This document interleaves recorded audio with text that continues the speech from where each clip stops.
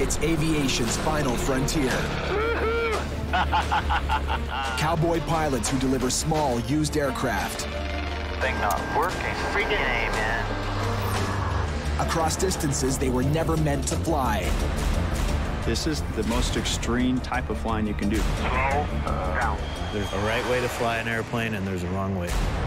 Out here, there are no guarantees. I can't see anything. Nothing. Every plane I fly in, I expect is trying to kill me. And no time for fair weather flyers. But as long as there's money and fuel to burn, Let's roll. they'll do whatever it takes Seriously, this could be really bad. to get it there.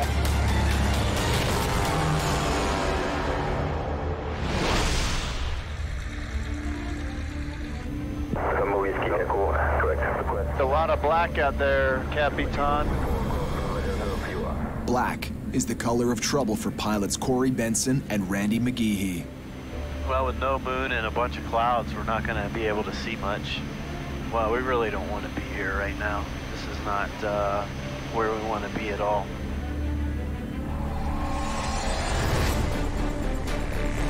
Corey and Randy have been driving full bore for weeks. Holy. Exhausted, they pushed off again, leaving Florida in a Beechcraft Bonanza, bound for Brazil. Then, a strict airport rule about landing after sundown Damn it. left them in limbo above the Caribbean. We're climbing out of there. We're going to Grenada. Now, dead tired, they face another hour in the air, and their daylight is done. We're a single engine airplane with no visual reference at night over the ocean, going into an unfamiliar airport with a controller that we can barely understand his accent. November 901 Whiskey Echo, request position. 901 Whiskey Echo is 9-8 miles out from the GND Golf November Delta Bjorn. In the dark, they're forced to rely completely on their instruments. Look out there. All you can see is black. There are no lights. There's no horizon. There's nothing. I mean, it's sensory deprivation right now. Even with instruments to help guide them, with no horizon line to refer to, a pilot can be tricked by how his body feels. We have no sense of movement. We have no sense of space. We have no sense of altitude. It's just not a real comfortable feeling, you know? There's a lot of pilots that have died just because of that. They feel like they're in a turn or in a climb or a descent when the plane's actually going straight, so they'll bank into something where they shouldn't, and they end up crashing. There's a lot of black, there's a lot of water, not a lot of options. And on the island of Grenada, where they're about to land, the options aren't great either. We got a lot of things stacked against us. We're surrounded by 3,000-foot mountains in all directions. Bottom line, there's no messing around on this, and there's no margin for error. I might ask for information. I need you to really be focused for me. Roger that, Captain. You let your guard down for a minute, and it's fatal. Runway in sight, 91 Whiskey Echo.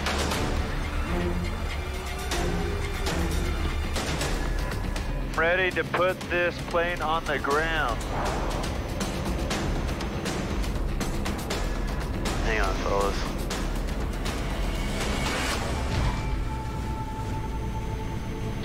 Welcome to Grenada, boys. Well done, Capitan. Holy.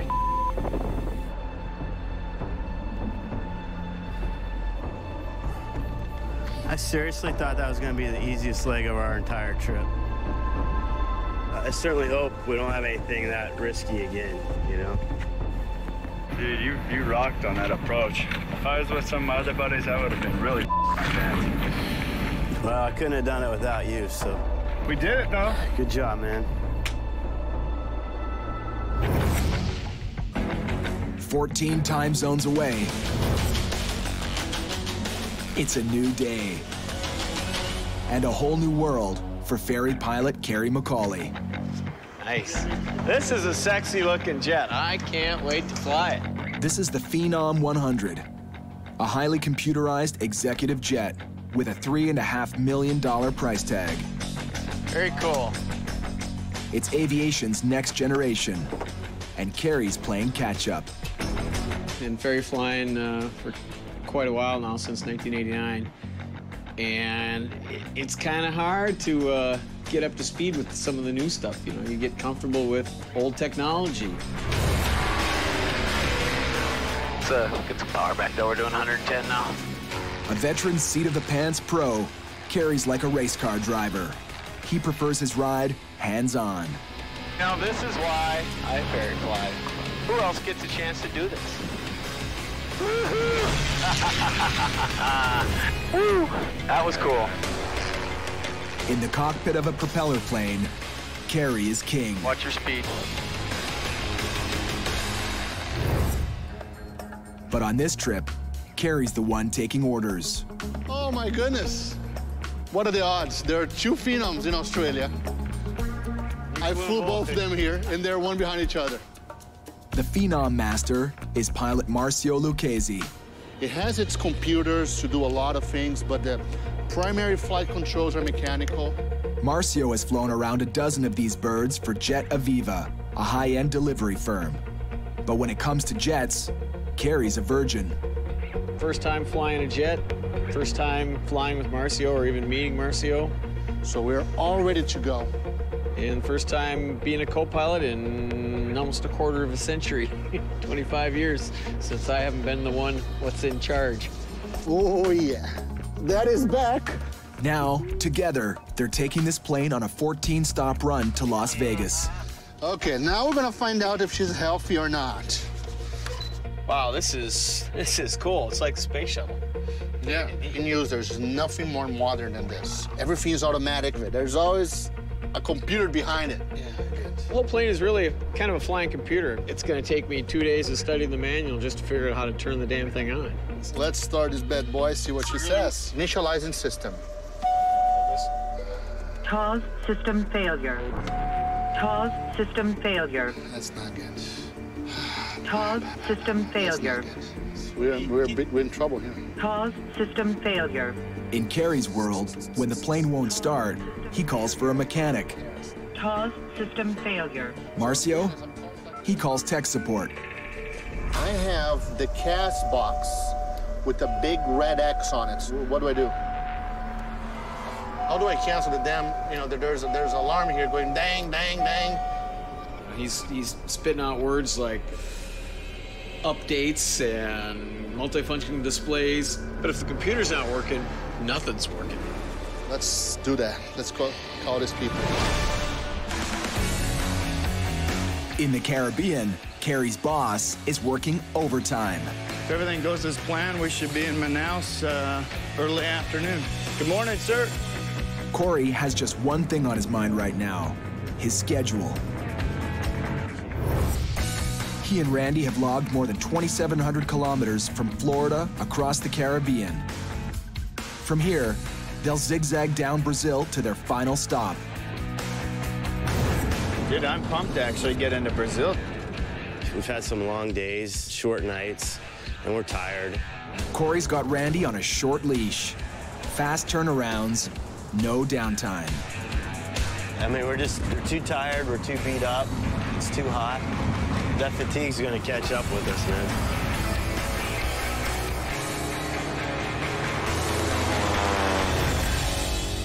Today, Corey and Randy have to cover nearly 1,800 kilometers, most of it over dense Brazilian jungle. Run into trouble here, and it's a guaranteed crash landing with lousy odds of survival. There's no wires, there's no roads, there's no tracks of any kind. It's just a bunch of jungle down there. They need to stay sharp.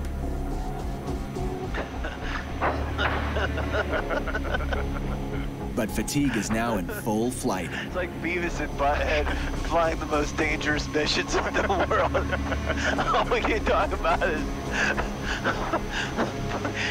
6 or 8 year old humor type stuff.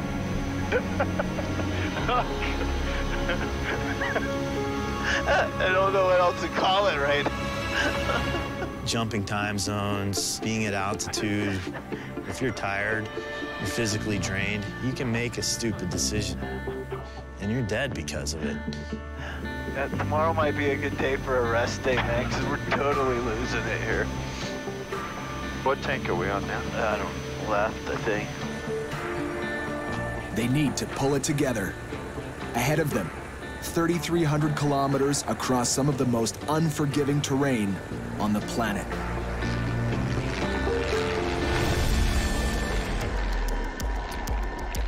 Man, I'm tired, man. I'm hurting. Me too. It's just been a long few days. Corey and Randy are out of steam, and now they're also running out of clear skies. I mean, Corey, those things are at least 30,000 feet. Look at that thing, man. All this stuff's got to be right in the middle of our path. Detouring around these storms is eating up time. They have the fuel for it. What they're low on is daylight. Biggest hazard is just the sun going down, us not making our destination in time, and then not being able to see. Near the equator, the sun drops fast. And having tangled with the dark once already on this trip, This might have been a mistake. Randy's not anxious for a repeat. There's a term in aviation called get-home-itis. A lot of accidents have happened because people don't want to take the extra time to wait or turn around. I mean, the last 2 trips, we keep pushing it into the evening and night. The sun is setting pretty fast, but got to get this plane down there. They're within spitting distance of their destination, but they've lost their race with the sun. Well, there's Manaus. I see her. Manaus, 9-1 Whiskey Echo. Can we start a descent, please? November 9-1 Whiskey Echo. Clear down 1,500 feet. Thank you, sir. We're cleared down to 1,500 feet, 9-1 Whiskey Echo. Okay, we're tired. Make sure we get to the right runway. Don't do anything stupid. For the second time in as many days, Randy's instruments are his only lifeline. All right, I'm fast and high. Come on, Randy. Better than that.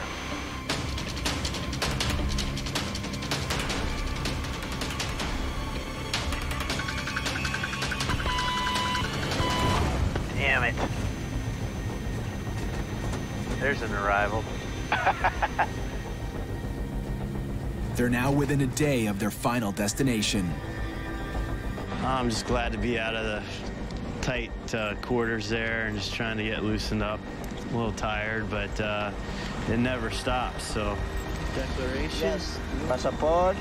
We've pushed it too hard, too long already. Start talking seriously about taking tomorrow off. Corey's silence is loud and clear. To him, a day off is just another delay, one his business can't afford.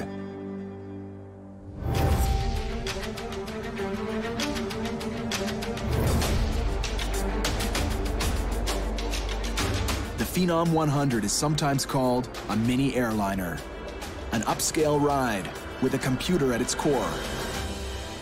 And right now, that's the problem. It's 3 main computers that are missing a software update, so they're not talking. See if we can format that. I don't know how to do that. The solution? A simple download. For Carrie, not so simple. My wife is really good with computers, so I have been really lacking in my computer knowledge and learning because I just say, honey, make it work, and she does. I don't even have words to describe how this little thing here can ground a $4 million jet. All right, here it is. Let's see if she likes it. A few minutes ago, the jet wouldn't boot up. Turns out the software update Good, I think. TOS system test. Okay. is the magic touch. She's healthy, puppy. Yeah, man. Who's your daddy? You miss your daddy, didn't you? Daddy's back. The Phenom and her crew of 2 are finally good to go. If you have any religious belief, this is the time to talk to your Lord and say, Dear Lord, please don't let me screw up. If I blow this flight, I'll have a real hard time getting any jet job in the U.S. because the jet community is pretty small, and my name will be mud out there. Kerry has manhandled prop planes for decades, but he's never flown a jet. Banks and ground, 777 Bravo Foxtrot, ready to copy clearance. 777 Bravo Foxtrot, you'll clear for takeoff. And the Phenom 100 isn't just any jet. Takeoff, okay. 4067, get back. Pilots call it a flying computer. Kerry's more of a typewriter guy. It's a big jump. Zip up, let's go. Right, man.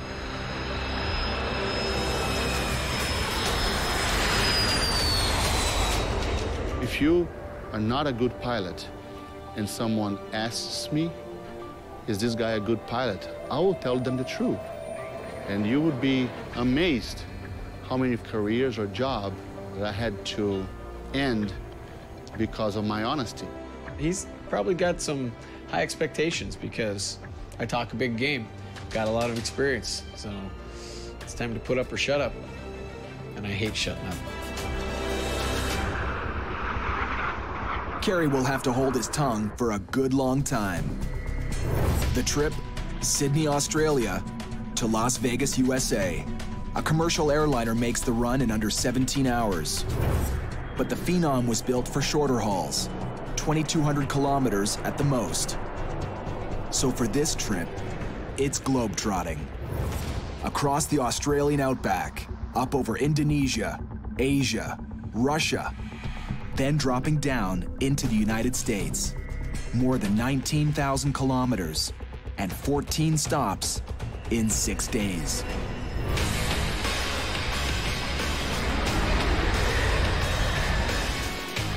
We're taking this jet right to the edge. And when I say right to the edge, it's right to the edge.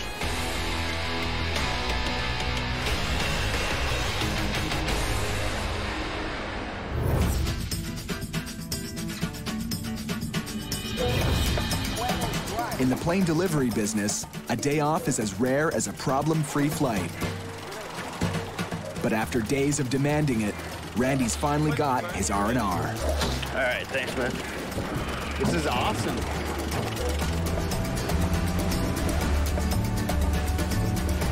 Flying is inherently dangerous and it's difficult. But there comes a point where I've got to just put my foot down and make that call. This morning, I was pretty pissed that we weren't flying. I wanted to get the plane down there, but this is amazing. That's your preventer. Look at that kid. Did you get that kid jumping off? Oh. Come on. Let's see it. Here we go. Nice. Oh. Nice. Woo! So these are the fish that will pull you down to the bottom, huh? Jeez, that thing is strong. Did you see how big that thing was? Oh, Randy, look at this one. Oh. This is much better than being in a small, cramped cockpit with no food or water at 120 degrees. I'm glad you talked me into staying. This is amazing. And Randy made a good call by just relaxing for the day and turn around and look at this. When's the next time I'm going to be here? This is awesome. But Corey and Randy are about to be reminded, awesome comes at a price.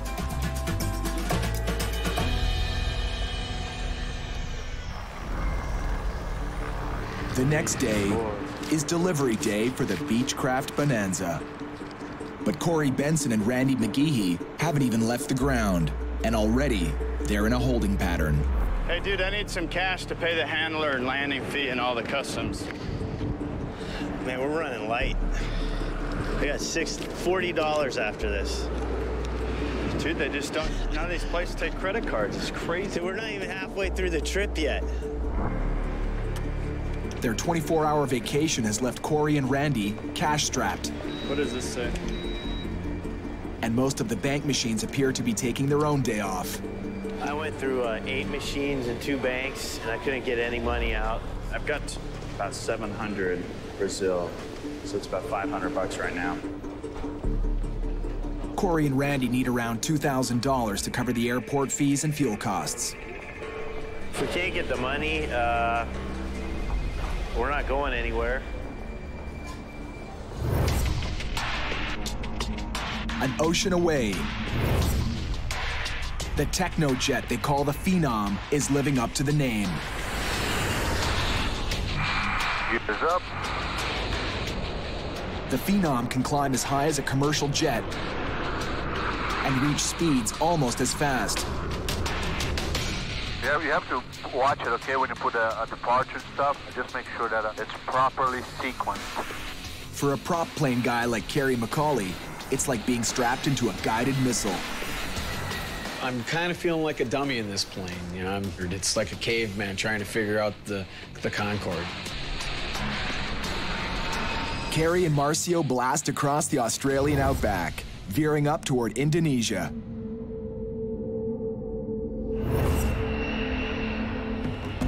Marcio, I'd like you to meet somebody. Okay. I'm a superstitious guy, but what I'd like you to meet is Hula Girl. I got her when I first started ferry flying and with me ever since. It's my good luck charm. Hula Girl has more than luck going for her. What the hell is that? Corey, meet Hula Girl. She's a coconut-clad icebreaker.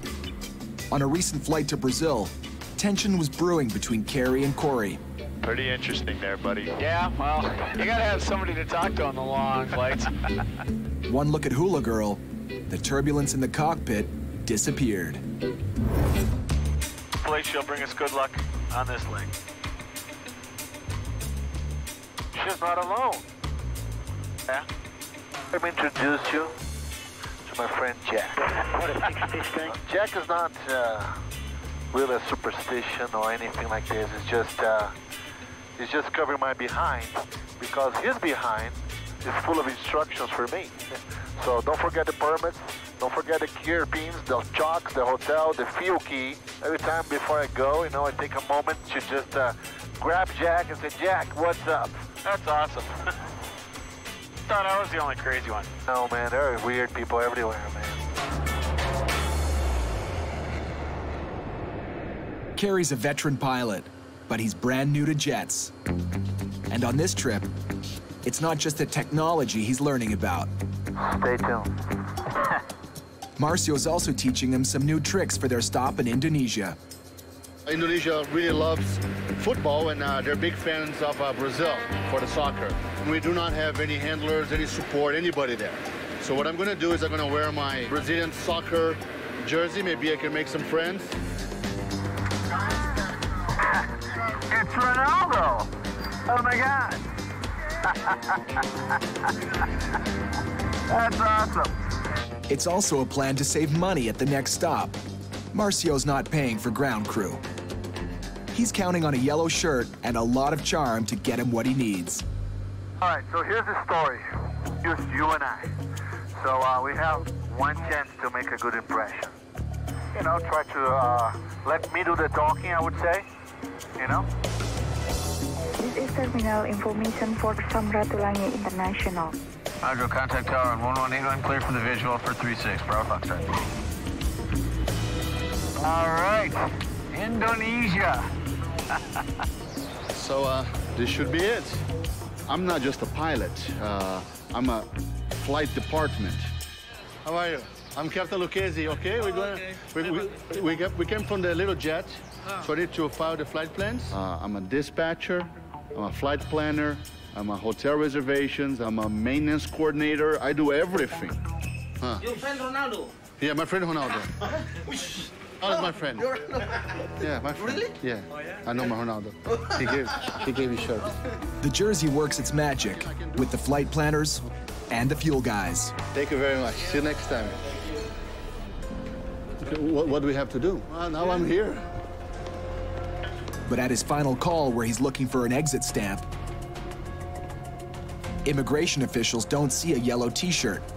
They see a red flag. I'm worried about the permits. I'm worried about the paper. Well, we didn't show up with the actual paper copy of our permit. Problem one. Problem two is these guys seem to really wanted us to hire a handler. So on the immigration side, what do we have to do now then to clear? My role, your problem like this, to investigation for you. Investigation? This is a bad place for a pilot. We called the airport authority. Do I need to hire a handler? They said no. The interrogation room of an Indonesian immigration department. Wait for the big boss, and he's going to be the one that decides what the appropriate punishment is for us. I mean, it could seriously be jail. When he opened the rule book, I said, oh, this is bad news. It seems failing to bring proper paperwork and cheaping out on ground crew is a serious offense. I have to hire ground handling services. Yeah, like this. But when the head honcho arrives, 620. it's nothing that a few greenbacks can't solve. Thank you so much, okay? We'll see you next time. Have a good dinner tonight, okay? Kerry and Marcio are free to go. There are two friends that always get me out of trouble. One is Ronaldo, the other one is Ben Franklin. Halfway around the world, You got one to work. You got some? You got...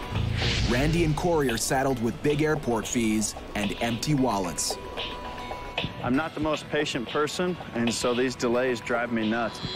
Okay, we just landed. It's a beautiful weather. But they just ran into a little luck, and his name is Joey. Oh, did you pay already the land fee here? No. No? Joey gets what Corey and Randy are up against. Over there is gonna be like 400 miles, let's say 3 hours. This is 3 hours. Because he's one of them. He's also a ferry pilot from the States and has done this route a lot. We need money to get out of here. Let's see how much I have, but I can help you out for sure. I can borrow you money. You give me later. Or deposit my account in America here. Do you have a real? It's kind of like a fraternity because there's only a very select few of us that do it, that have the guts to do it. And so we respect that about each other, and we'll do anything we can to help each other out. Thanks, buddy. 4. Okay. Let's go. That took way too long. When we got here, we had nice, clear skies, and now all quadrants, we got building thunderstorms. If we don't get out of here soon, we're not going. Let's go. Corey and Randy are in the final stretch. It's 1,500 kilometers to the finish line. And like any other marathon, those last miles can be a killer. Look at that, man. Storm, storm, storm, storm, storm, storm, storm. Huge storm. You see that thing? I can't even estimate how many miles wide that thing is. Randy's an old hand at dodging storm clouds he can see. But electricity is invisible and travels for miles. That's the airport. Hitting all those lightning strikes. This lightning scope detects electricity in the air not picked up by regular radar. 6, 7, 8, 9, 10, 11, 12, 13. And the picture is grim. We got about 17 lightning strikes right over the airport right now, so we just made it out. We go. 140 to deviation due to weather, sir. Yeah, Corey left. Any deviation either. We don't want to get anywhere near that stuff. This prop kicking with all this moisture in the air, we're just generating negative ionization right now. We're just asking to get hit. Though modern aircraft are mostly built to take it, lightning can still punch a plane out of the sky. It can damage the frame and wiring, shatter a windshield, or spark an explosion. One of the worst times I ever had in an airplane was in an airliner, and we took a massive lightning strike, and we almost didn't make that. If this plane got hit, I guarantee we'd never make it down.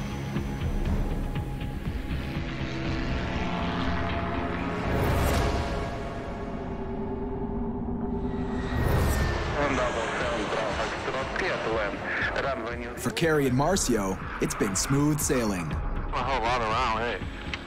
Oh, no, a whole lot of deep. They've put more than 7,000 kilometers behind them in 3 days and are now zeroing in on Russia. That part of Russia was the primary point of attacking the United States during the Cold War. Take a look at that, a supersonic one. Yeah, that's cool. You see the runways and you see the security. It brings you back in time. So wow, this Cold War, this was not a joke.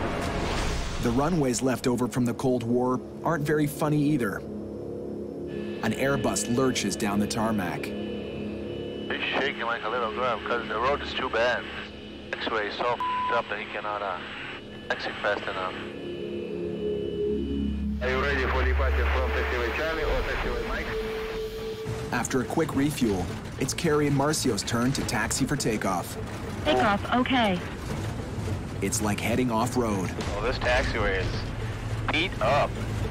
Been on smoother gravel roads. I do things differently in Mother Russia. Just a stone about this big hits your tire and whoop, flies right into your engine. You just got yourself a $1 million bill. The runway rocks miss the engine. She's on GPS during the departure, 200 knots. But they may have hit something else. Cabin. Cabin. Cabin. Cabin. Cabin. Cabin. Cabin. Cabin. Cabin.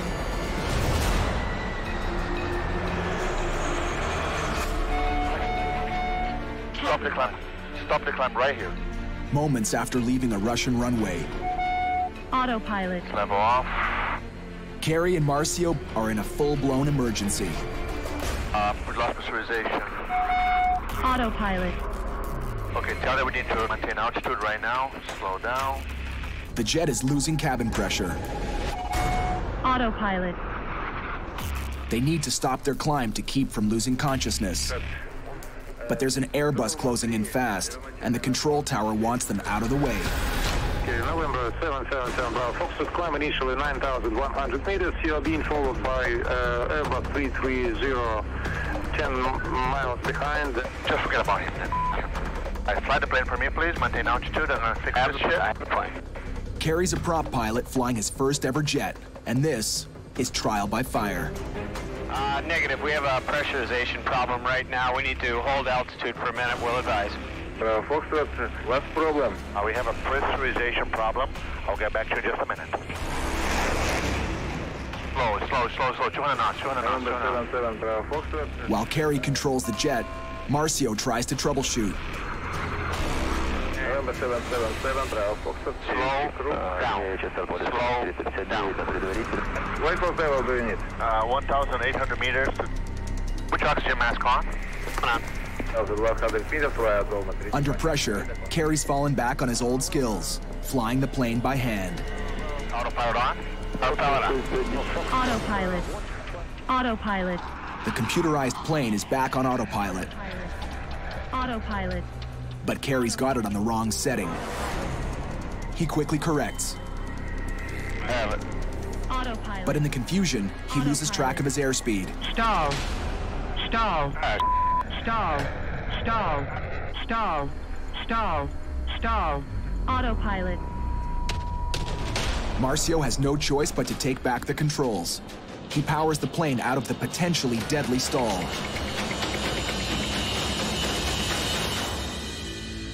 Are you okay? Yeah. Pay attention, okay? What the hell was that? Oh, you forgot to look at its speed. I know. That's what happened. Okay, there you go. Easy does it, puppy. Easy. There we go, that's better.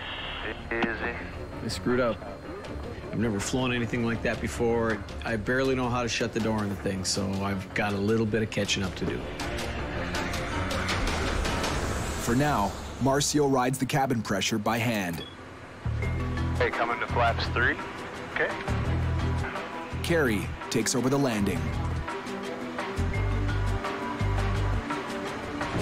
Very nice, very nice.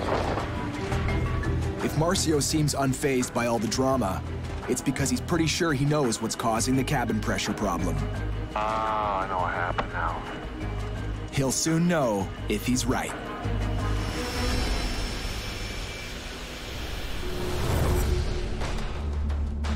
In the southern hemisphere, Look at that water coming down on that. You see that, Corey? Corey and Randy are navigating a minefield of thunderstorms above Brazil. This plane cannot handle anything that storm's gonna dish out, so we want to give it a wide margin. Concentration of vultures on final approach. Vultures, vultures, vultures. Turn right. There you go. You couldn't make this stuff up, man. I'm serious, man. Freaking vultures, thunderstorms.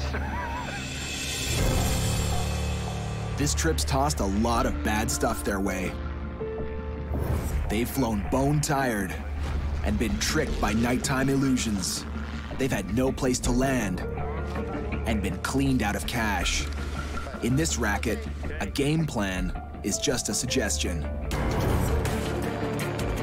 Cuiabá approach, good afternoon, November 9-1 Whiskey Echo 080. 5 days and more than 6,000 kilometers after leaving Florida, their final destination of Cuiabá, Brazil, is in sight.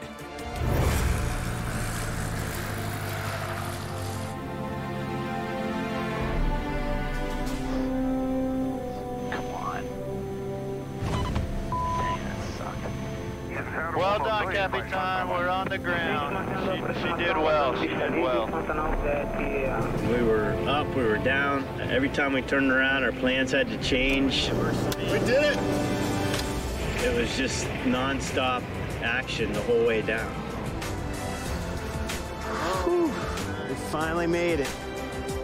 And the one person as happy as they are about that All right, congratulations. is the Bonanza's owner. The new owner's ecstatic about his airplane. All right, happy new owner. It's all yours now. He's excited and he's kind of giddy walking around his new airplane and getting to hand the keys to him. And it's just like a huge weight's been off my back. But I'm ready to do it again. Next time, we gotta bring a ton more cash.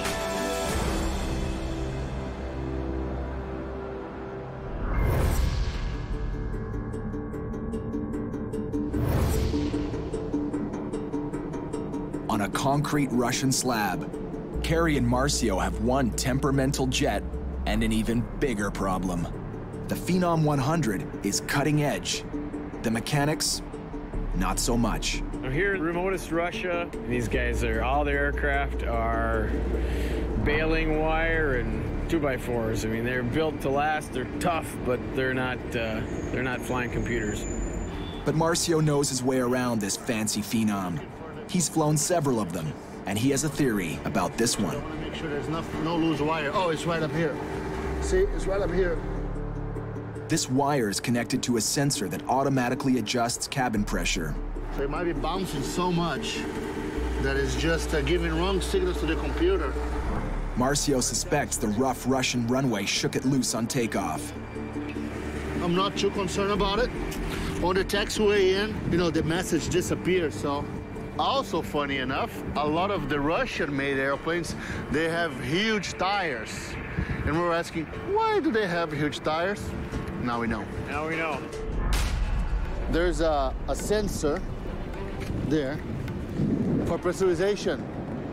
But taxiway in Russia. So, sensor.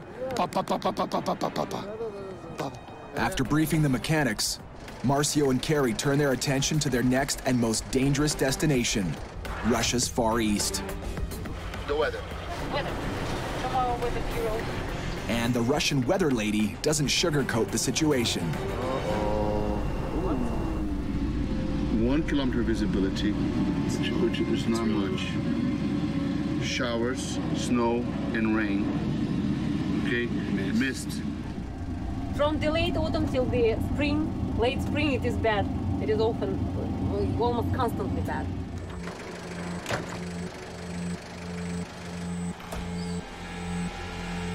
In the world of ferry flying, playing the odds is part of the game. Well, we're gonna give it a shot. Carrie and Marcio are taking a chance on the weather. Hope for the best, prepare for the worst. Visibility 10 kilometers. Broken 1500. You're coming up.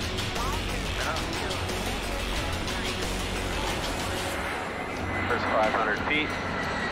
Autopilot. This is a remote area. I bet nobody's been over and messed with this stuff for a really long time.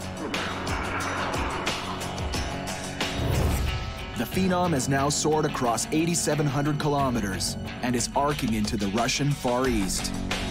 Weather report just took a big turn for the worse. It was, okay, last one we had was overcast at 200 meters. It's now went to overcast at 120 meters. It got pretty bad in 20 minutes. Yeah, 20 minutes, huh? November 777 Bravo Foxtrot. Overcast at 90. Now we're down to 90, which is 295 feet. It's pretty low. It's getting there. The airport they're headed to is now almost completely socked in. And the trend is Thinking about we gotta go somewhere else. This is not gonna work. They veer to another airport. Then, November Bravo Foxtrot for information. Aerodrome Uniform Hotel Mike Papa is closed. That's just great. It's just closed the airport. Nice. I don't know what to do, man. What do you think? I don't want to turn around. If we decide to go, should we go faster and get there before it gets any worse? it's back to Plan A. Reroute to the original airport and hope the weather clears by the time they get there. 2 hours later, they're closing in on their destination. There's a big mountain we don't want to hit. Look at the way that the clouds are separated by it. It's not just terrain that's trouble. And arrival November 777 Bravo Foxtrot. Can you please request lights, full bright at the airport, please? Lights in operation. Say, no light? No light. Doesn't help much, does it? No, that's not good. There's not enough fuel to turn around. With night falling and lousy visibility, they've got to pick their way to the unlit airstrip. To make this first one count. They drop into the soup that hangs low over the runway. 777 Bravo Foxtrot, you're clear to land, surface wind 300 degrees, 6 meters. To the airport? Negative.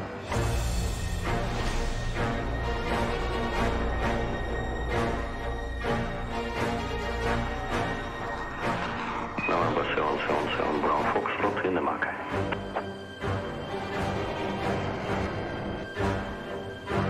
Then, just 90 meters above the runway, I see some lights. Okay, path, you looking good? Yep. the runway lights suddenly blast back to life. 160 feet over actual runway now. Got it? You're good? Are we gonna live today? I think so. Oh, the beer's gonna taste so good. Flaps coming to 0. November 777 Bravo Foxtrot on ground at 46, backtrack runway 01. This would have been a real bitch without any lights. Can I start breathing now? Okay. Oh, you're up there! Was the issue ever in doubt? Maybe a little.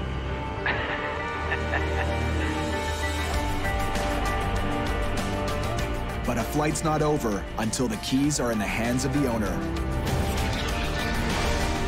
And that's in Las Vegas, more than 5,300 kilometers away. Next time on Dangerous Flights. We need you out here. Corey's chance to turn a fast buck turns to bad luck. And that trim is a little funky. Yes, it is. When an old plane comes with a full-blown attitude. We got things freezing up. We got nuts and bolts freezing up. And the guy who loves to fly by hand has his hands full. Goosebumps on? It's aviation's final frontier. Cowboy pilots who deliver small, used aircraft. Couldn't make this stuff up, man. Across distances they were never meant to fly. Woohoo! This is the most extreme type of flying you can do. Cabin. Watch, I got slow down. The planes can be too much to handle. It's like a caveman trying to figure out the Concorde. The pilot's too exhausted to fly at night. All you can see is black. There's no horizon. There's nothing. There's a lot of pilots that have died just because of that. But as long as there's money and fuel to burn, Are we gonna live today? I think so. they'll live to fly another day.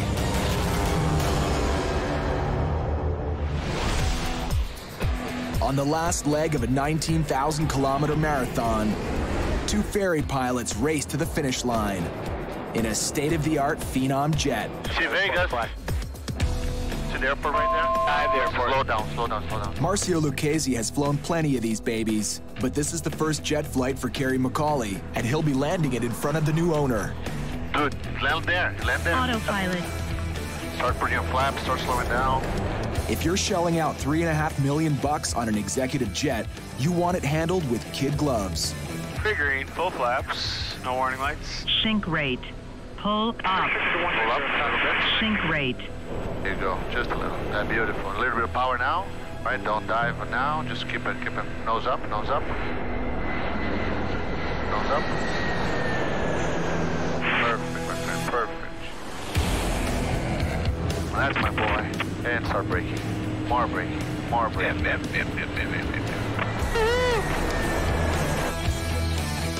Great big guy. Congratulations. Thank you. Congratulations with the new airplane. Thank It was you. a pleasure, huh? Hey, you guys We did a made great all set. job. Thank you so Congratulations much. to the crew. Thank you. Thanks a lot. If anyone deserves to celebrate right now, it's Kerry. It tastes good after a long flight. Yeah. This trip, flying halfway around the globe, from Australia to America, was his trial by fire. Cabin. Cabin. Cabin. Cabin. Learning to take orders from a computer. What the hell was that? Stall. Stall. And trying to hold it together when everything's falling apart. Kerry did really well. I was not expecting for him to pick up as quick as he did. Yeah, man, looking forward to do it again. Yeah, they say you can't teach an old dog new tricks, but you can teach an old pilot how to fly a jet, apparently. Kerry might have plans to cool his heels in Vegas, but he won't get the chance. Yeah, it seems to be a nice plane. I haven't seen it myself, but the broker told me it's nice. Back at head office, boss Corey Benson just landed a big contract to deliver a plane to Argentina.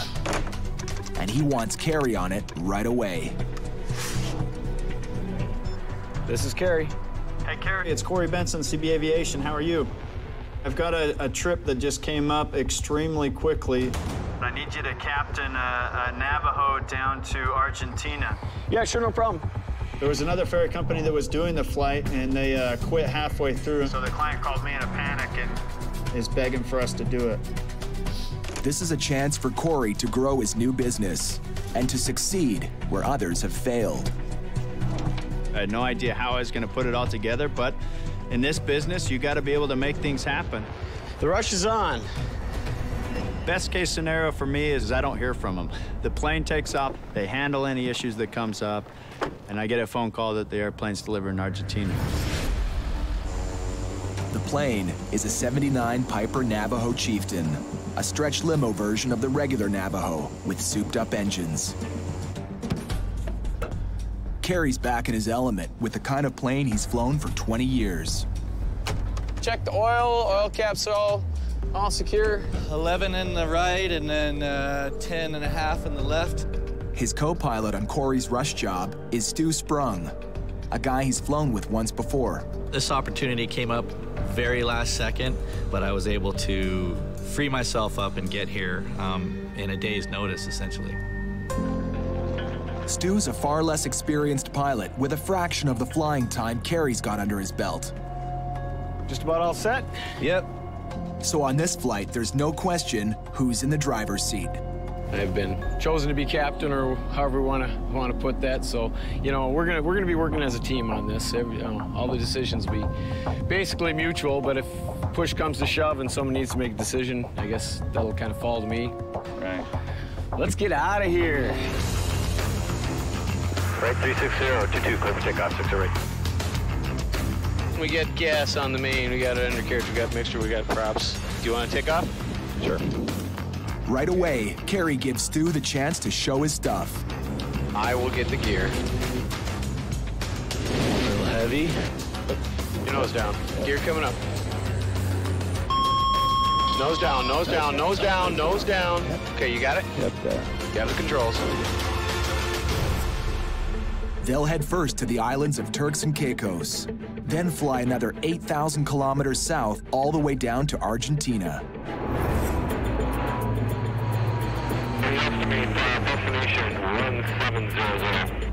Roger. Roger, sounds so much more sexy down south. But as they approach Turks and Caicos, Kerry spots trouble. Boy, that gauge is kind of pegged. Yeah, you're right. It's not vibrating. I do not like that. No, I mean, we're not at an extreme power setting at all. The oil temperature gauge shows the right engine is running hot.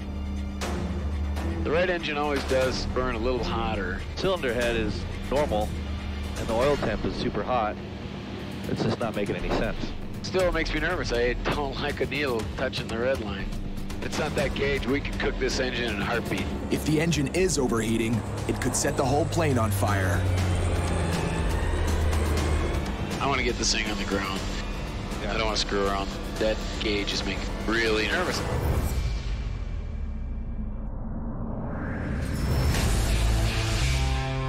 In Florida, two of Corey's other hired guns are heading out on a new mission. It's an old beast. It's an old POS. Corey's putting them in an old beater and asking them to fly halfway around the world. How about these blades? It's a little chunky. Captain Pete Zaccanino is a test pilot, a guy who lives to fly. I love designing airplanes. I love flight testing airplanes. I love flying airplanes. I love working on airplanes. I don't think there's a better career in the world. This is one job that might change his mind. Yeah, the DA's boots are pretty chapped up here. Look at this stuff. It's old. Welcome to the 70s, baby. Check it out. Oh, Daddy. You are not exaggerating. Oh, dude, from here I can see those avionics. Ka-chunk, ka-chunk. Probably half the LEDs are burnt out on it. Who knows? This 32-year-old Piper Cheyenne has been sitting in the hangar for many months. Pete's counting on his buddy Brad White to help him out on what will be a long, tough flight. We got an old junker airplane. We're crossing a huge amount of distance in a plane that hasn't been flown for months and months. And we're gonna be going through some totally hairy weather. They have to fly the old bird from Florida to the Philippines, crossing the wilds of Alaska and northern Russia before making a final push over open ocean to Manila. No way are these guys starting their trip without a serious test flight. All right, you ready? I'm ready. I want to find problems during the test flight. That way I can get them fixed here, good maintenance shop. I just don't want the problems to happen in the most remote place in the planet. Okay, everything is green, engines look good, fuel flow is normal. When I show up to a new plane I haven't met before, it's me bonding with the airplane. It's that airplane proving that it's not going to kill me. There's 1200. Rotate. Yep.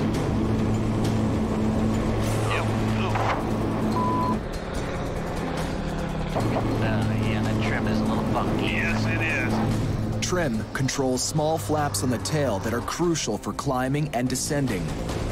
Man, that is weird. And this trim is barely working. Try getting yours trimmed up. Yeah, it's sluggish. Yeah, that could be a showstopper if we did lose trim and controllability. That would totally suck. Yeah. A plane's trim can make the difference between life and death. If the trim tab fails, that's a serious, serious situation. Aircraft could end up nose up vertical, nose down vertical, or upside down. All very hazardous scenarios. Pete and Brad cut their test flight short. I'll just start down. I'll just do it.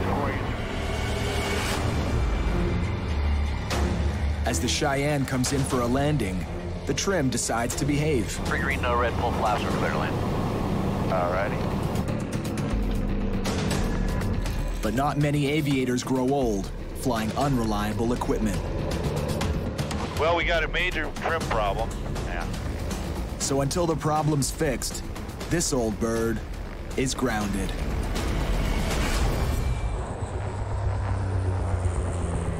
"2,700 meters over Turks and Caicos. Confirm you have the fuel inside? Negative, not just yet. There's a part in the way. The oil gauge is telling Carrie and Stu they have an overheating engine, so they're trying to land the Navajo as soon as they can. Seat belts, fuel pumps, gear coming down.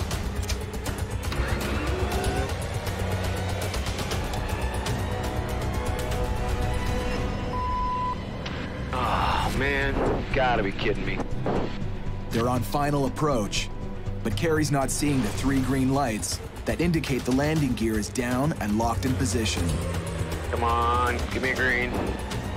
We only have 2 lights. Ah, son of a... Dang it, dang it, dang it. All right. Now they're in double trouble. Cycle it again? Yeah, hang on. Temple Tower 608, we've got only 2 gear lights. We're going to do a 360 and recycle our gear. Okay, confirm you're going to do a 360. That's affirmative. By jogging the wheels up and down, they're hoping the gear will snap and lock into place. 003. All right, come on, baby. Papa needs 3 green. 1, 2. Start up at the booth. Negative. Oh, wait, we got it. You had it twisted. Looks like it was just a loose dimmer switch. Okay, Puma Tower 60, we got 3 green. Okay, 3 green. 27608, you clear to land 1V10. We are clear to land. One problem solved. Now they just have to get the Navajo safely on the ground.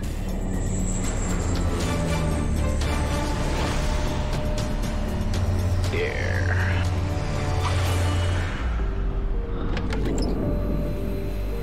Well, I am really happy that we have 3 actual wheels beneath us. Crashing is not good. Helicopter 6606. All right, leg 1 in the can. While the plane's being refueled, they investigate. Let's take a look at that engine. Yeah. I'll record what these guys get on the fuel, too. Yeah. Well, we're going to see how much oil we got in this girl. See if that was possibly the problem. If the oil's low, it would mean the engine really was overheating. Well, I'm kind of liking what I'm seeing. I mean, it looks like got about 10 quarts. I don't know. We can put a couple in, but she's really not burning any oil. I don't see any obvious signs of overheating on the engine. You know, no, the cowling isn't discolored from overheating. The worst case is that this is a bad sensor and we can't see what the oil temperature is. And, you know, it's a judgment call from here. As near as I can tell, we're still good to go. They're feeling optimistic until they realize how much fuel they used up on this first leg. 1, 2, 3, 400. 1, 2, 3. There's 500. You can keep the rest. I'm not liking the fuel burn. That burned a lot more gas than I thought we were gonna. It was just over 3 hours here, and we only have 40 gallons left, and we were not running super hard. They push on from Turks and Caicos to the Dominican Republic and on to Aruba. There, Carrie does some new fuel range calculations. We've got to do a little checking. And Stu calls Corey to keep him in the loop. Our fuel burn, even at most lean, is way off on this thing, so we have to look at our legs again because our range is shorter, so it's not exactly the performer that we were hoping it would be. Let me know how it goes. Have a safe flight. Now their trip will take longer, so Carrie's keen to keep moving today. I'd like to file our flight plan to Trinidad. When you want to leave? We're leaving soon, right now. Right now, right away. that is closed. You mean it's closed? It's an official holiday, so you can't leave today. That's crazy. All right, well, frustration level's running really high. As a ferry pilot, I love to put a lot of miles behind me every day. I just, 1,500, 2,000 miles a day, that's kind of standard. They've flown less than half of that, and with nowhere to go, the day is suddenly over.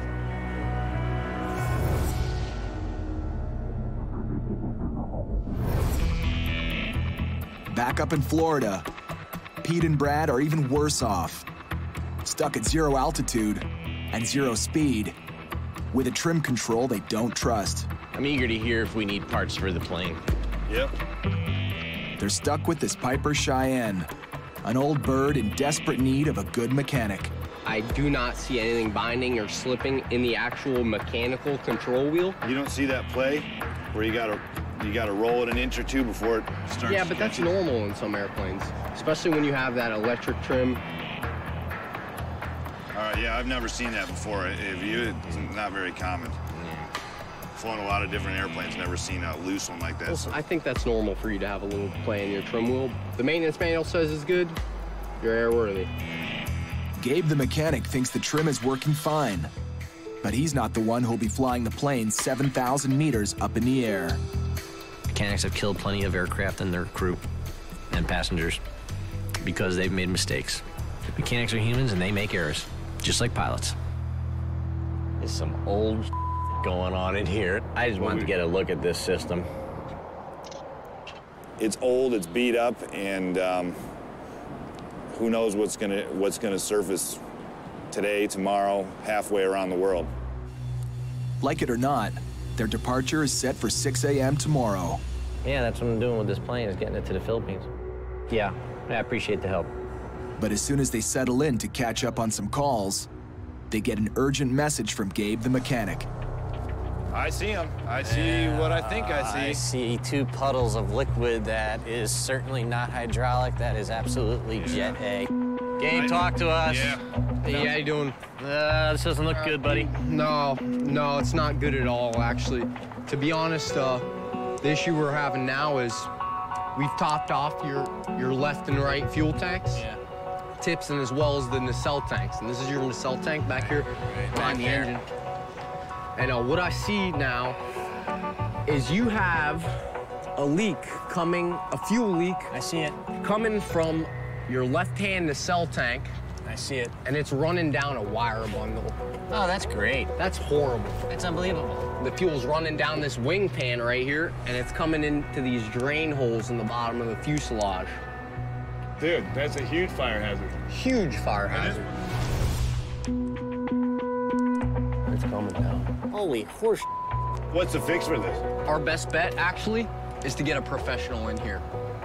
Fuel tank expert. Most pilots are pretty good with a wrench, but when it comes to fuel problems, even the best like to delegate. If the expert comes in tonight and discovers that we have a bad fuel tank, this trip is not happening. Let's see what you got. So it should be back here, huh? Gabriel, he's gonna blow some compressed air in there, and then I'm gonna start looking around and see if I can see where this air is escaping from. Hold on, I just saw something right there. Okay, that tells me something. That's money right there. Right? See the bubble? It's an old and reliable trick. Blow in some air and let the bubbles give away the leak. The conduit right here is where the fuel's leaking, coming through. Yeah, see it. Lucky thing, Brad and Pete decided to fill up tonight instead of tomorrow. If we'd fueled in the morning, we'd have put the fuel in, taken off, blasted off on our way, and been sitting there going, gee, why are we using up so much fuel at the very least? And in the worst case scenario, an onboard fire. My confidence in this plane, every time it comes up 2 or 3 notches, it gets dropped down like 5. At last, the fuel expert comes back with the verdict on the leak A repair. little good news and some bad news. Yeah. That's usually how it goes. Yeah, well, it's aviation for you in the middle of the night. We got a nut plate, which is going to be relatively easy to fix. And then we have a probe. Looks like it's cracked. We'll have to get a new one, and really can't do much with parts right now until tomorrow morning. So you're saying anywhere from a couple hours delay to maybe a full day. I would be willing to bet you're probably looking at leaving the following day. It's the same story every time. It's not your fault, you know. Just this gets so old. Next morning, Pete and Brad head back to the hangar, hoping for good news on the parts. Let's see if we can find Gabe. What's up, Gabe? Hey, Brad. Hey, good morning. What's the deal with this guy? The good news is we did find a fuel probe in Florida. Ah, very cool. The bad news, unfortunately, is it's in northern Florida, and it won't be able to be here till tomorrow morning, guys. Are you serious? That's not gonna work. We need to get something. I mean, that's a day and a half behind. But we gotta figure out a solution, because this is getting ridiculous. The best ferry pilots will do almost anything to keep flying, even if it means renting a plane and picking up the part themselves in northern Florida. Yeah, hi. Wondering if you guys have some aircraft rentals? Is that the best you can do? That's pretty steep. That would be huge. Pete has just caught a lucky break. What's up, man? Okay, I called my buddy. He said, no, don't worry about that. I'll fly over there to their airport, pick up the part, just have it ready, give me the details. Send it down to you guys, have it here tonight. That's huge. It is huge. Yeah, Jim's really hooking us up. All he wants is fuel. Pay for the fuel, don't worry about aircraft cost. On his way. You know, aviation is a really small world, and Pete's pretty big in that small world, so it's not surprising that he's got people like that that'll help him out. 3 hours later, Pete's pal shows up with the missing part. Hey, Jim. Hey, Pete, it's you again. Hey, you made it. Awesome. There you go, buddy. Thank you, sir. You really saved us, and that's a huge deal. Thanks, just the girls in Safe flight, we'll see you later. Check it out, dude. Now you guys have to work your magic. We need that in tonight, test it, filled with fuel, and make sure it's good. Looks like you guys will be getting out of here on time tomorrow. Yes. Down in South America, Carrie knows that the next leg of their flight can be deadly. If we get to the point of no return and we're screwed, you know, we're going to be looking for options. It's almost 1,000 kilometers from Georgetown, Guyana, over non-stop Amazon jungle to Macapá, Brazil. This is the long one, kind of the dangerous one, because there's no airports in between, nowhere to go. If we have a problem when we're out of range of either airport from going down in the Amazon. Y'all set, Stu? Let's do it. Then we get to test our survival skills. They'll be pushing the absolute limit of the fuel range for the Navajo. It's already burning more than it should. 30 gallons an hour will give us maybe 45-minute reserve today, which is not even close to what I would like to have. If we have an engine problem and we have to dodge thunderstorms, we're gonna be in trouble. So we're really just kind of crossing our fingers on this one and going for it. 85 coming up. I'll take the gear. Gear up.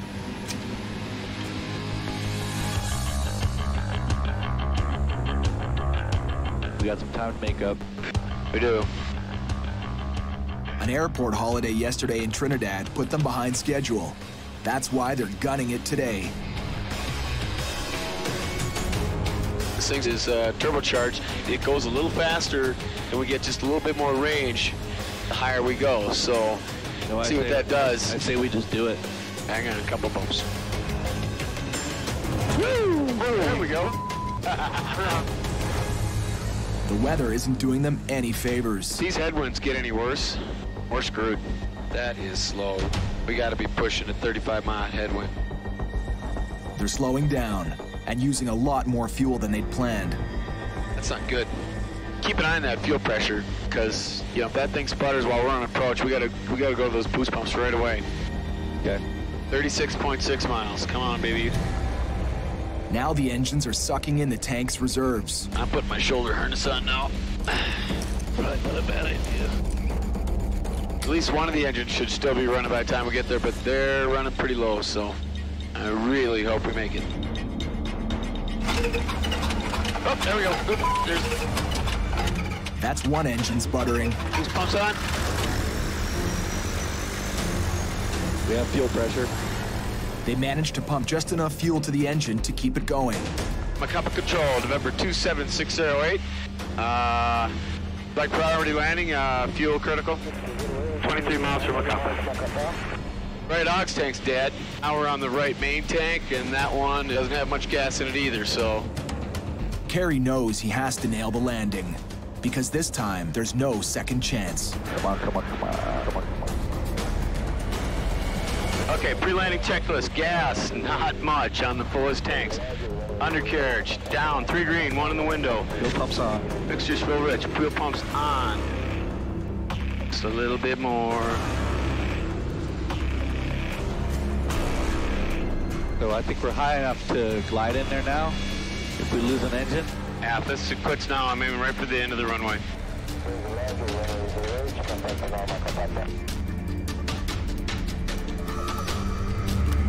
Coming full flaps. I think I got the runway made. Oh, man.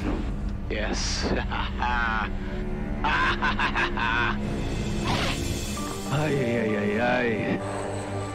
Nice, nice, nice, nice, nice. Flaps, not the gear, the flaps. Boost pumps off. Woohoo! Back on the ground. Safe and sound.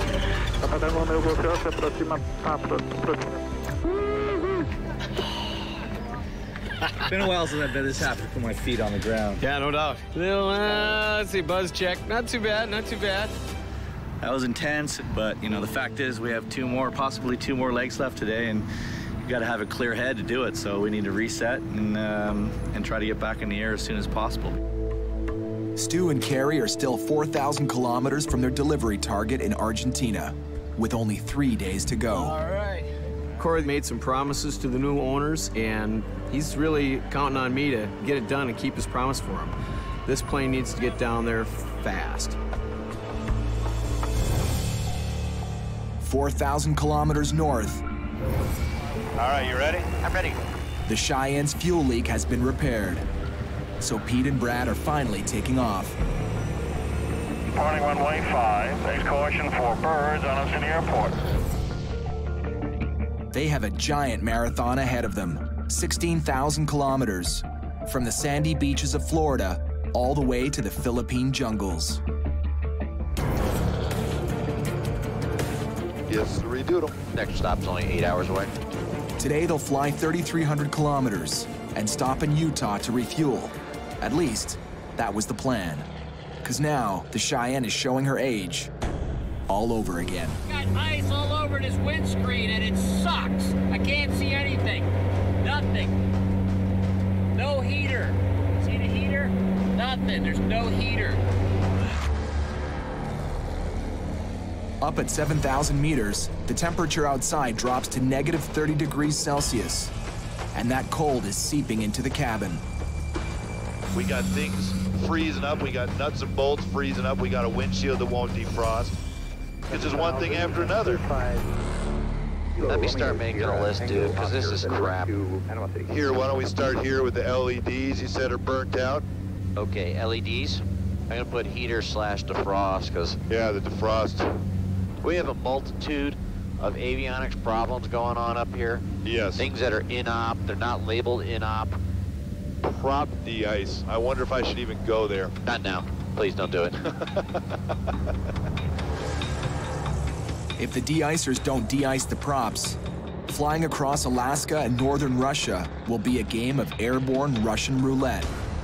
Because the icy conditions can shoot them down almost anywhere. I have zero confidence in this aircraft right now. Yeah. I will not fly this at night. I will not fly this in the weather. I will not fly this in the ice right now, period. I'm pretty much on board with that. As soon as this plane touches down, she's headed straight back to the hangar. With just 1/5 of the journey behind her and 13,000 kilometers to go.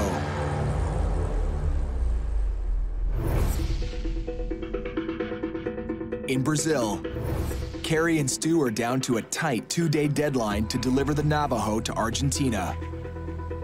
But Stu's just met a guy who can help them big time. From Macapá to Foz do Iguaçu. Going this way, 1601. The direct was 15. Yeah, 15 something, yeah. Jonas is a Brazilian ferry pilot who's also delivering a plane to Argentina. 1,545. That's 3 legs. Direct. That's You 3 can do legs. 500 each. He knows the back routes well, and he's offering to fly them over some shortcuts that'll save them a huge whack of time. We really scored. Having a native to escort you is unbelievably lucky. So that's why I really love ferry flying. I love going to the small airports and meeting all the pilots. You know, I don't like going to big international airports and meeting bureaucrats. That's just painful. It's like getting a root canal. Being able to fly to smaller airports, just get fuel, no flight plan, be on our way. It's huge. It's the biggest scoop of this whole trip.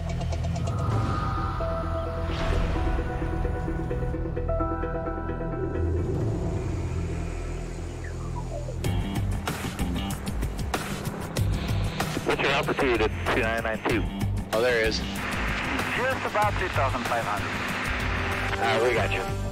See him? Oh, yeah, I got him. All right, we got you, thanks. And you got the next airport on the GPS? From Macapá, Jonas will take them to a tiny airport in Araguana, way off the beaten path. It's much more direct than the route Carrie and Stu had planned. The other frequency now is 12345. That's the frequency for the airport?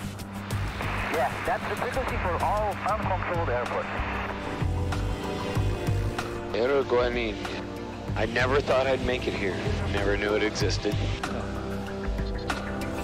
There you go, beautiful.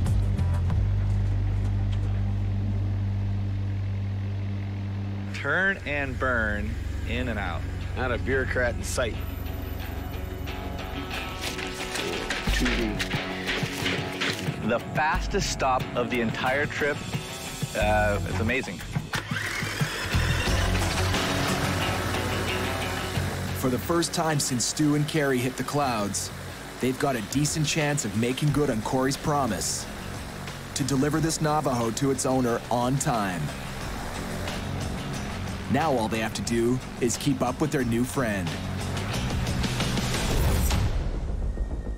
For 9 hours, Pete and Brad have pushed this limping Cheyenne across the Midwest. Holy cow, my feet are, I think, frozen to the floor. And that's with a newspaper insulator. Yeah, that floor is colder because I don't have the sun here now either. Just add it to the list of the other stuff that the mechanics got to look at when we get to Utah. Their Utah pit stop is home base for boss Corey Benson. They can't wait to unload on him. I'm looking forward to passing him the keys and saying, all right, we made it this far, it's yours. Good luck, sucker. Good luck, sucker. Now you can see what you gave us to drive halfway around the world.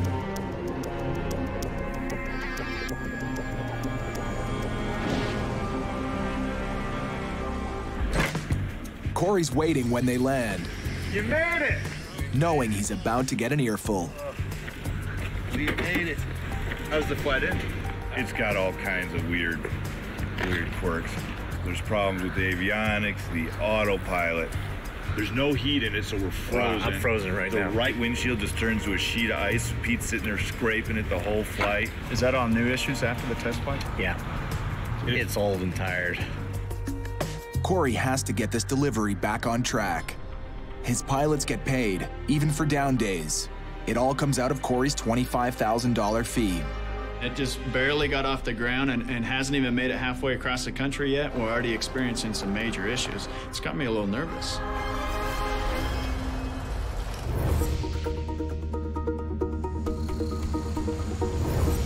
With the help of Jonas, the Brazilian ferry pilot, Stu and Carrie have crossed this country in record time.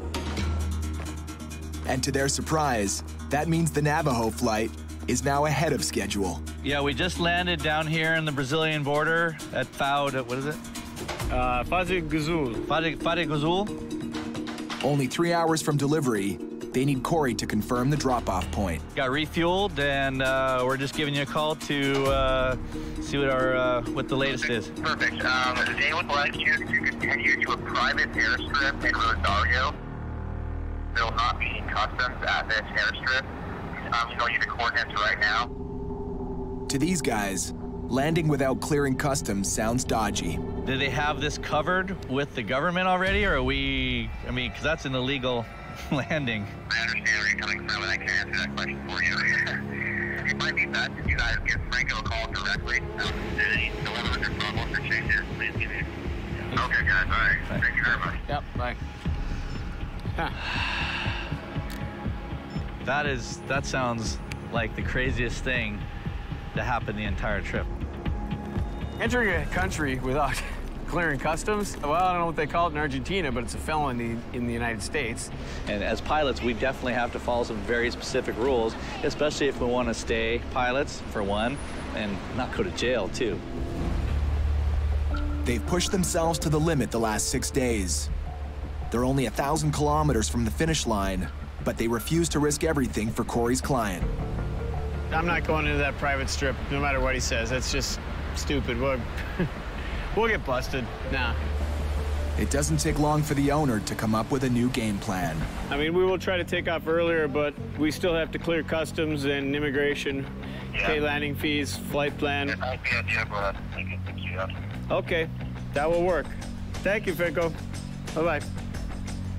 He's gotten rid of the dirt strip behind his buddy's plantation or something, who knows what it was. So now we're going to the international airport, we're getting customs, everything's great, so very cool. Back on track. With a squeaky clean and legal landing all lined up, Stu and Carrie start off on the last leg of their trip. I will get the gear. Finish line, now just 3 hours away. Back up north in Utah, Brad and Corey are trying to sort out some of the problems with the Cheyenne. And we're gonna double check that heater and all the de-icing stuff and make sure it works. Ice-cold temperatures in the cockpit on the first leg of the trip could be an ominous warning of a more serious problem. Seeing if it's gonna heat up. If there's no heat hitting the propellers or wings, even the thinnest layer of ice can alter the aerodynamics. Nothing on this, Brad. Enough to turn the Cheyenne into a kamikaze dive bomber. Well, we've got some pretty major issues. I'm gonna have to call the owner. He's gonna be super frustrated, but these are just out of our control. Part of the challenge of ferry flying, especially older planes like this, if something can break, it will break. Hello, Edwin. It's Corey Benson with CB Aviation. How are you? We've got some pretty major problems with the airplane. It's just absolutely not safe for these guys to continue on how it is. For now, the Cheyenne is Corey's problem. We'll get you briefed on the safety, the seat belts. Corey isn't the only one based in Utah. The parachute. Pete lives here too. And so does his personal training jet, the Aero L-39 Albatross. Couple things. Throttle. You know what that is. Fuel on and off. Don't touch that, please. Okay. This jettisons the canopy. We pull that handle all the way down, the canopy will just fly away. Grab the handle and release it, and the parachute will open. Handle. That one forward. Boom. Upside down, we're out. Yep. I'm totally pumped. I'm not sure what to expect, but you know, the plane looks awesome. Brad's flown a few jets, but he's never been taught what to do when that jet's out of control in the wrong position. This is super important training. Every pilot should do it. It just teaches you how to recover an airplane if it's upside down, if it's nose straight up, nose straight down. It kills a lot of pilots. Here we go, huh?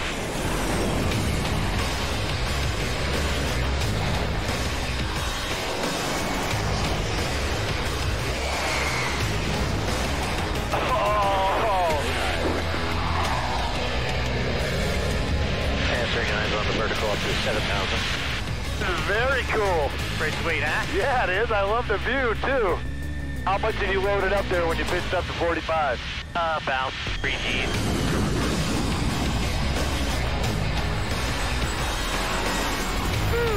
That was awesome, dude. Okay, you got the aircraft? I got it. Okay, full aileron left or right. Oh, sorry. That's okay, that's all right. Sweet, roll it out level. Isn't that cool? Woohoo! I'm digging it. Gonna roll inverted. I'm gonna float it down to the horizon. That's about good. Now roll back. Dude, how cool is that? And that bitchin'? That's bitchin'. Yeah, that was awesome, dude. Pretty cool, isn't it? Yep. That's a good sign right there. I could feel it when we were loading up a little negative. Yeah. Like when we're coming through, that's when I was just like, whoa. All right, I earned the hat then. All right. Pretty sweet, wasn't it? That was sweet, man. Yeah. God, I can't believe how it flies. It's cool. It's so easy. Yeah. Yeah, It makes it easy. Yep. It's been a great break from flying the Cheyenne. But by this time tomorrow, if Corey manages to get the heater working, these two pilots will be sky high, back in the old bird again, where almost anything can happen. There's gotta be a ticker tape parade here. I want to see streamers, confetti guns. There it is. Woo! After 3 hours of smooth sailing, Stu and Carrie are about to make good on Corey's promise and deliver the Navajo on time. They've made it all the way from the United States, through South America, to Argentina in only 6 days. You're coming down. 110. Got it. 105. Got it. Oh. Touchdown! Woo-hoo. Ladies and gentlemen, please welcome the Navajo to Rosario. After 9,000 kilometers in the air, pushing the Navajo to the limit, it's finally home. Hola, ¿cómo está? Muy bien. We're here, us in the plane, we're here in one piece, it's good. Nice job, dude. All right, man. Killed it. Woo. I'm feeling pretty good. It was a long and tough one, that's for darn sure, but feels good to get the plane in the owner's hands and turn your back on it, go home.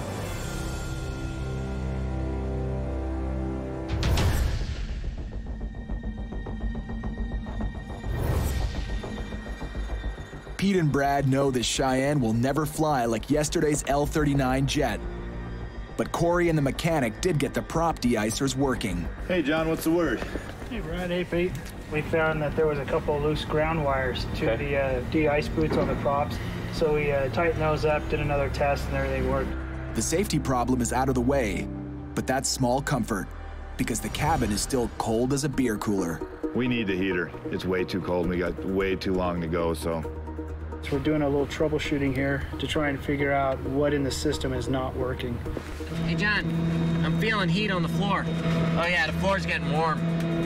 Yeah, it's totally working fine. That's great news. That's totally good news. Man, it's pumping like crazy. It feels great. Yeah, that's a relief. The last thing on their list is the avionics, the electronic systems that control many of the aircraft's mechanical functions. With so many things breaking down, Pete and Brad have never had time to test them properly. Ready? I'm ready.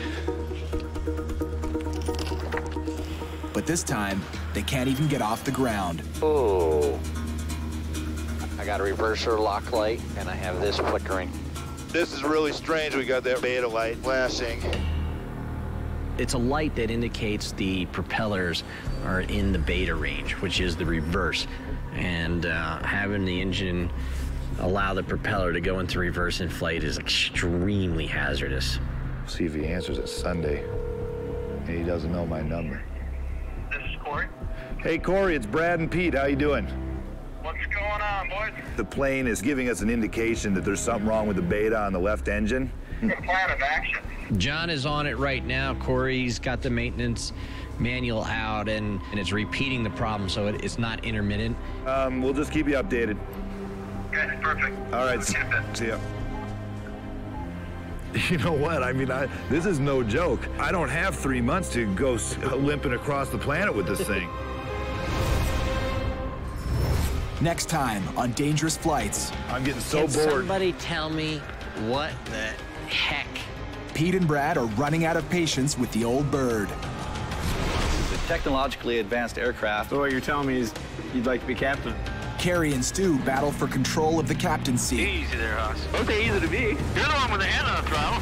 And bad weather is endangering both flights. You gonna be able to see anything, dude? I don't mind rain much at all, but lightning's bad. It's aviation's final frontier. Cowboy pilots who deliver small, used aircraft. Ooh, man, that is weird. Across distances they were never meant to fly. This is the most extreme type of flying you can do. Oh, there we go. Let's bump on. This is the long one. If we have a problem, we're going down in the Amazon. Equipment breakdowns are the rule. We got an old junker airplane. Well, we got a major trim problem. Any flight can be a suicide mission. Every plane I fly in, I expect is trying to kill me. But as long as there's money and fuel to burn, they'll live to fly another day. Back on the ground, safe and sound.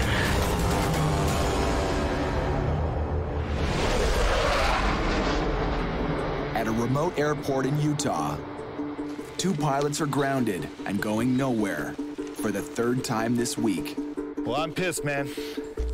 I'm getting so bored. Somebody tell me what the heck? Every flight, we've got a problem. They just had to cancel another test flight of this Piper Cheyenne. One of its propellers was spinning backwards. That helps slow the plane down on landing. Well, obviously, we don't want something slowing the plane down when we're in flight. No amount of training can save the day on certain failures. And we have an unsafe propeller condition, period. It's a no-fly item. Pete Zaccanino knows what he's talking about. Gloves, helmet, oxygen. He's a test pilot who races high-performance jets for fun. If he thinks it's unsafe to fly this old plane to the Philippines, then he and co-pilot Brad White have a big problem.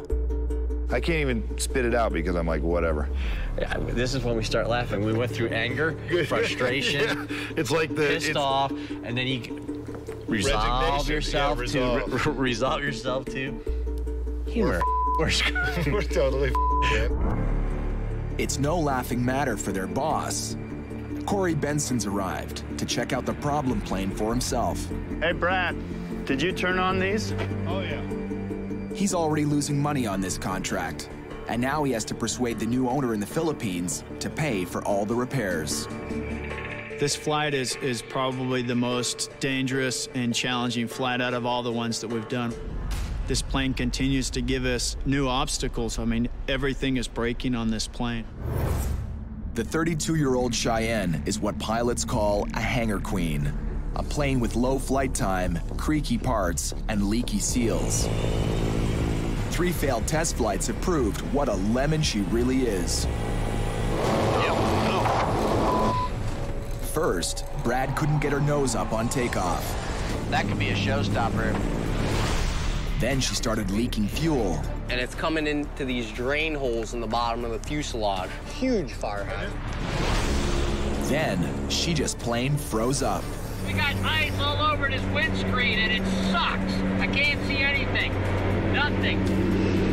I have zero confidence in this aircraft right now. Yeah. I will not fly this at night. I will not fly this in the weather. I will not fly this into ice right now, period. I'm pretty much on board with that.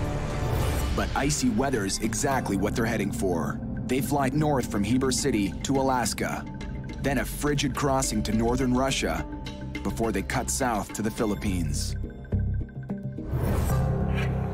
The mechanic tackles the latest problem, the mystery of the reversing propeller. Turns out the part that stops the propeller from spinning backwards is way past its best before date. This brush runs inside that channel right there. Yeah. The brush that's installed in here, which is part of activating the beta system, is actually worn to 25 thousandths. And the maximum limit is 10 thousandths, so it's over twice the wear limit. Because if you would have been flying and it went off, by the time you would have landed, it would have we would have had to pull off the entire propeller. We stopped and we saved this just in time. And it makes you wonder what else hasn't been checked on this thing.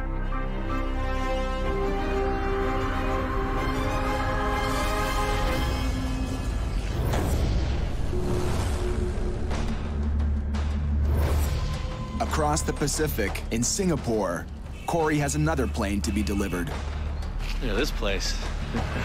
A high-tech, high-performance Cirrus SR-22. There it is. The first plane in the world to wear its own life-saving device as standard equipment. If the engine fails, the pilot can fire off a rocket-propelled parachute. It'll save the pilot, but the rocket usually totals the plane. So on this model, where does the parachute come out of? Physically fires out of the side of the aircraft. Pilot Stu Sprung knows this plane well. All the engine gauges are on the computer screen, so if you're unfamiliar with the avionics of the system, you couldn't effectively fly this plane. You wouldn't even be able to look at the engine gauges because there aren't any. But his partner, Kerry McCauley, has much more flying experience. On their earlier flights, Kerry was always captain, and Stu was his green co-pilot. 70, whoa! I got it. A little heavy. Your nose down. Yep. Gear coming up. Nose down, nose down, nose down. The question is, who'll be captain on this trip? Well, I just assumed I'd be captain again. I think that was the general assumption. You have more experience than I do, and that counts for something. But this is a technologically advanced aircraft. There's all kinds of weird little nuances with it, including the emergency procedures and the use of the parachute. So what you're telling me is you'd like to be captain on this trip? Well, you're the guy with all the serious time. We'll give you the reins on this one. See how you do. It's like, all right, you're the captain on this one. I'll be your second in command. You tell me what to do. Let's see how you do as captain. But I'll be able to handle it. I can take orders, sorta. Time to test fly the Cirrus and the new pecking order. Hold here. Papa, hold here. You are clear for takeoff. Thank you. Well, so far so good. Nothing's falling off the airplane that I can see. Well, everything seems to be working good on this thing.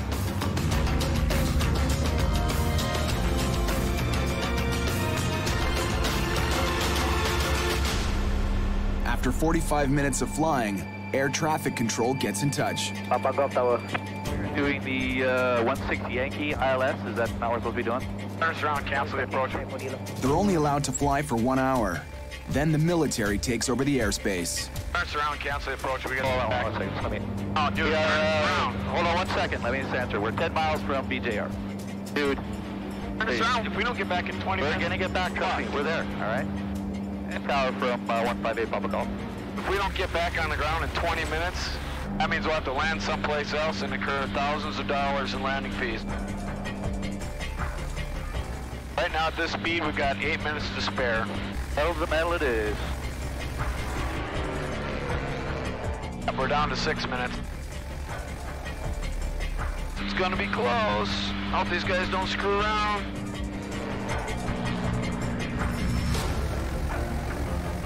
In sight. Approach 158 Papa Golf. We have the airport in sight.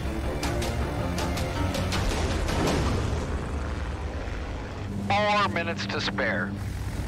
Looks like it's going to be tough for Kerry to give up control.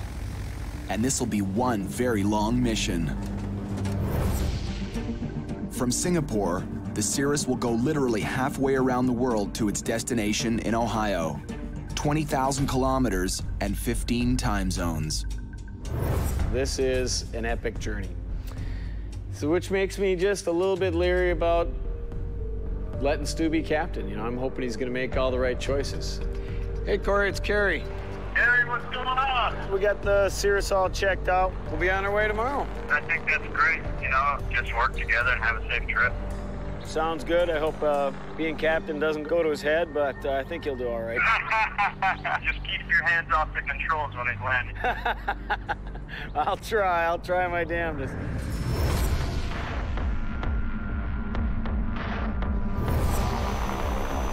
Back in Utah, Brad and Pete are finally taking off on their flight to the Philippines, giving the old Cheyenne one more chance to fly right.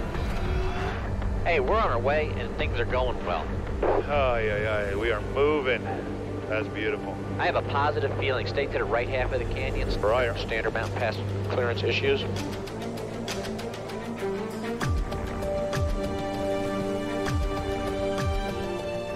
She seems to be running okay now. Little pat on the back, knuckle bump. Let's see if we can burn some miles here today. they'd better burn a whole lot of miles. Brad has another job as a contract pilot in Afghanistan, and he's due back there just 10 days from now. From Utah, they have to fly 2,200 kilometers today to get them up to Ketchikan, Alaska. Showing you 110. Okay, slowing. But on a pit stop for fuel in Washington State, bad news finds Pete. Yeah, Pete. Hey, John, what'd you find when you got there? His brother tells him a blizzard just hit his home in New Jersey. One of your telephone poles literally just smashed everywhere. The power, the wires are strung between tree to tree to tree to tree. There's live wires on the ground? Yeah, it was truly spectacular. Oh, that's great. I mean, worse than the hurricane that came up, way worse.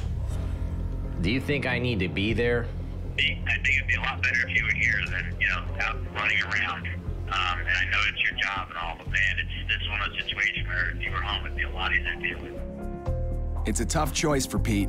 If he deserts the mission, he'll leave both his boss and his co-pilot in the lurch. All right, I'll call you in a little bit. All right, man. All right, John. Thanks, man. Bye-bye.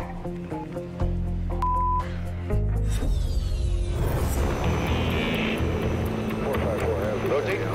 Positive. Gear selected up. Roger. The next day, Pete and Brad are leaving Washington State and heading due north to Ketchikan, Alaska. What are we about? 320, 330? 307. Thanks. But Pete's distracted. He's decided to keep moving in spite of his wrecked property back home.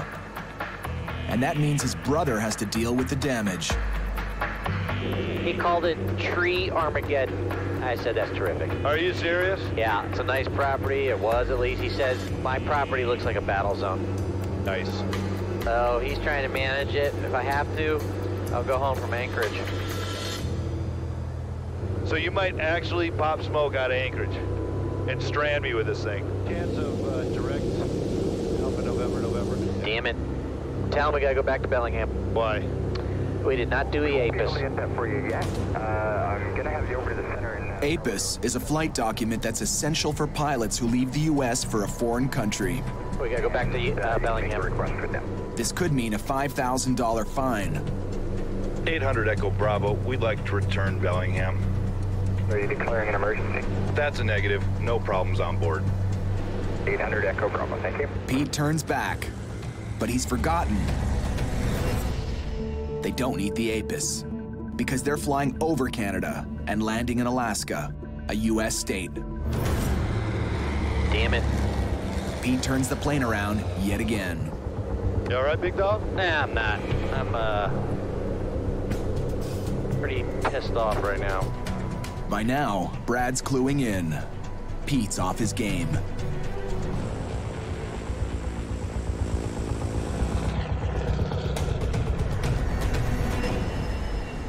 Pete's not the only one with thoughts elsewhere. The hangar queen is keeping Brad from the real queen in his life. His girlfriend Monica in Colombia, where he lives now. ¿Cómo estás, baby? Bien, mi amor, ¿y tú? Muy bien, pero tengo noticias es posible malas. ¿Qué pasó? Hay muchos problemas con el avión. Estamos como 4 o 5 días tardando. No sé. Yo no puedo estar más tiempo sin ti. I miss you. Ok, baby. Yo a ti te amo y hablamos mañana, ok? Okay. Bye bye. I'm just talking to my girl back home in Colombia, and we're kind of, I'm kind of breaking the bad news to her that the plane's busted and we're totally behind schedule, and I have my own personal deadline. Brad's return to Afghanistan is coming up fast. I gave her a kiss on the cheek and was like, I'll see you in 10 days. And now it's starting to look like 3 months. So I'm getting pretty nervous about it. 12,000 kilometers away, Stu has piloted the Cirrus like a pro so far. Put the heading on it. The heading is 348. He and Carrie left Singapore this morning, and now they're about to pit stop in Chiang Mai in northern Thailand.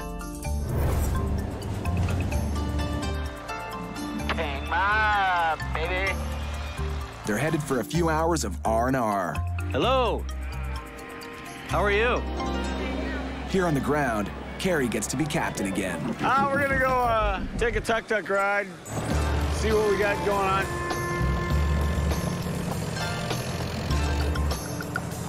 This is why I became a pilot, to go flying to places like this. This is so cool.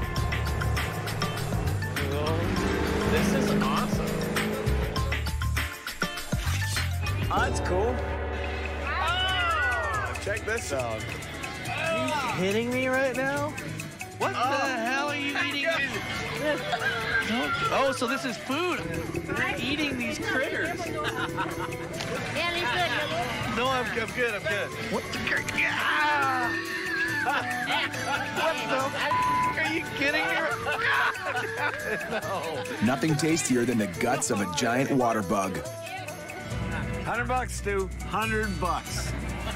Yeah. I'll pass. Protein. A lot of protein. Yeah. Peanut butter has a lot of protein too. I'm good. I give it a shot.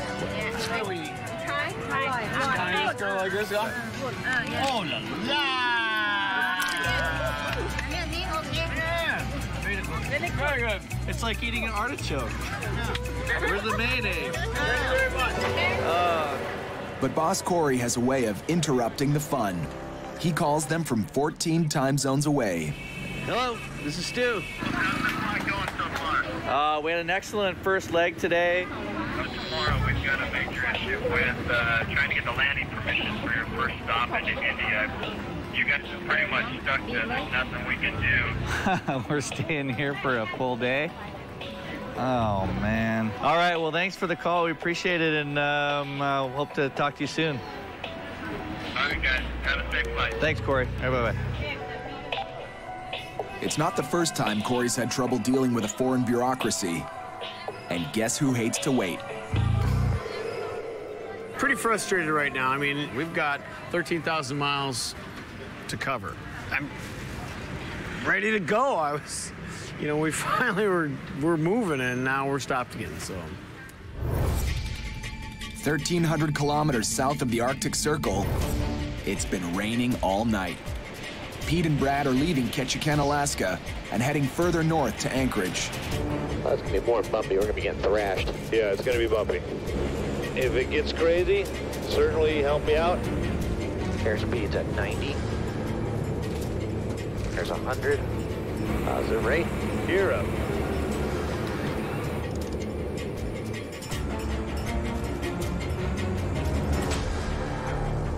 The Hangar Queen is behaving. For 300 kilometers, all's well. Or so they think. I'm gonna start down. Do it, man. Let's get out of this junk. We've been in the clag all day. And you're climbing. I know. I don't get it. Brad tries to drop down, but the plane drives up. The yaw pilot's off. The yaw damper's off. Yeah, I just kicked it off. Roll your trim for me, will you? Trim locks in a set of small flaps on the tail that make the plane climb or descend. Nothing. How about the other way? Trying both ways. Nothing. I got nothing, too. Duck? Feels it. I wonder if it's iced up. That's what I'm wondering, too. If the trim is frozen, dropping altitude for a landing is going to be a real fight.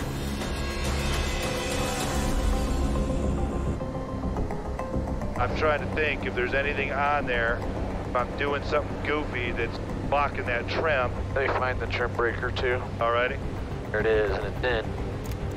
Is it in? Yeah. It's just stuck. They're only 20 minutes from Anchorage, and they have to land soon.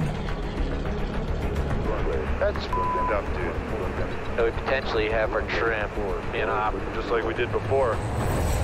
Even on their first test flight in Florida, the trim was iffy. Yeah, that trim is a little funky. Yes, it is. But the mechanic disagreed. I think that's normal. Yeah, I've never seen that before. Have you? The maintenance manual says it's good. You're airworthy.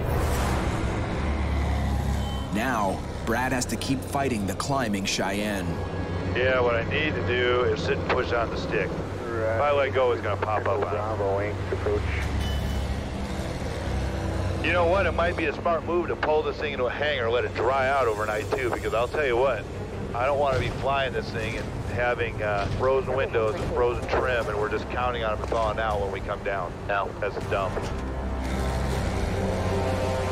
Finally, Brad makes the plane descend enough to start their landing. Okay, I got the airport in sight. Roger. Cheyenne 0, Echo Bravo, clear visual approach, runway 32. And we got a crosswind of 70 degrees at 15, gusts at 22, and the runway is icy. Bravo, when able, reduce speed to 170. Okay, runway's in sight, lined up. You can call my speeds for me? Yep, 120. I can see the trees whipping, so just hang on there. Yep, 130. Okay, final flaps. Selected, 120. 100. 95, 90. Boy, I can land a 747. You can. Nice job.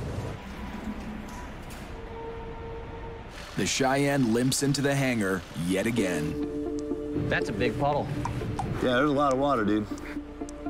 They think the heavy rain from the storm in Ketchikan leaked into the plane and froze during the flight.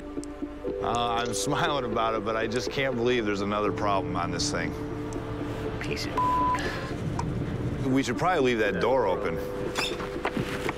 It's late, let's get something to eat and make a plan and... All over it. Sound good? Yep. Cool. Later, at the local bush pilot bar. Hey guys, this is Pete. This is my old next door neighbor. How you doing? Ken.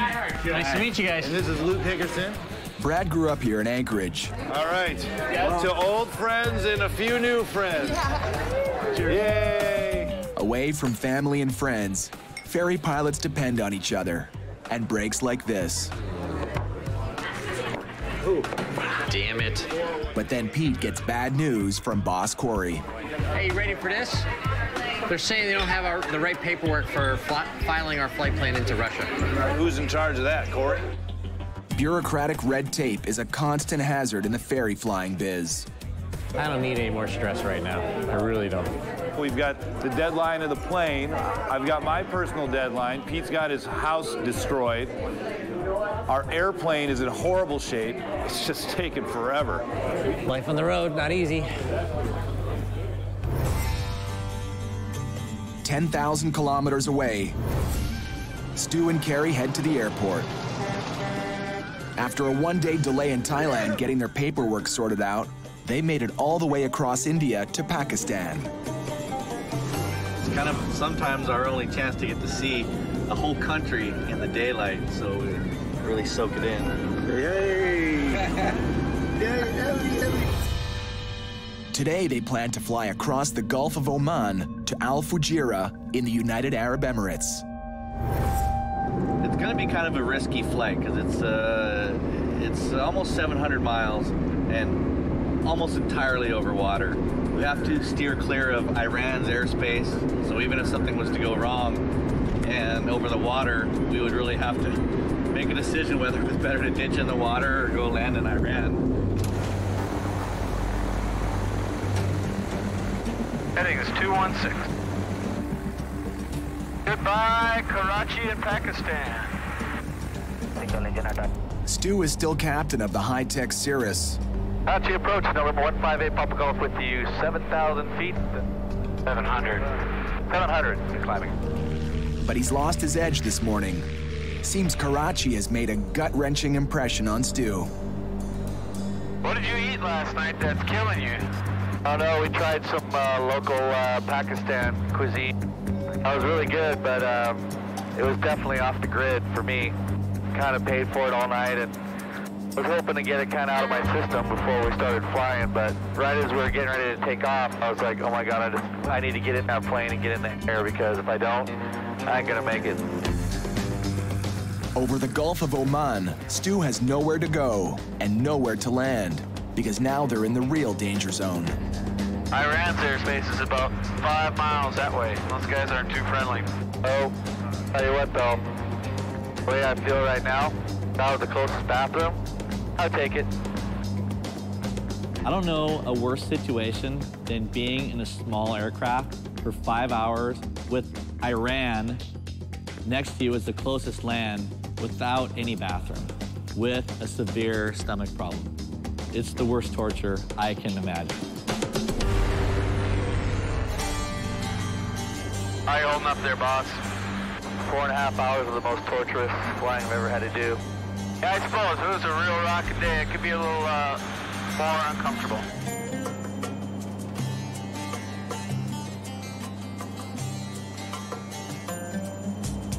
You're gonna have buns of steel by the end here. You got the clench going. Hang in there, my brother. Hang in there. If Stu could fire off the Cirrus parachute without wrecking the plane, he'd be bailing out right now. I needed to be in a hospital. I was having the most severe stomach sickness that I've ever had in my whole life. The new captain's in no condition to land the plane. So Kerry gets what he's been waiting for: control. Why don't you just sit back and enjoy the ride, Captain Stu? Hold your... I'm watching you. Hold your together. Stay really still.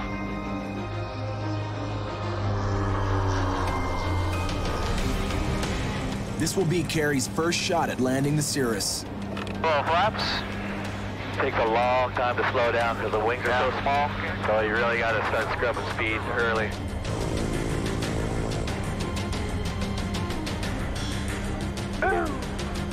He comes in way too fast. Stu reaches for the throttle. I got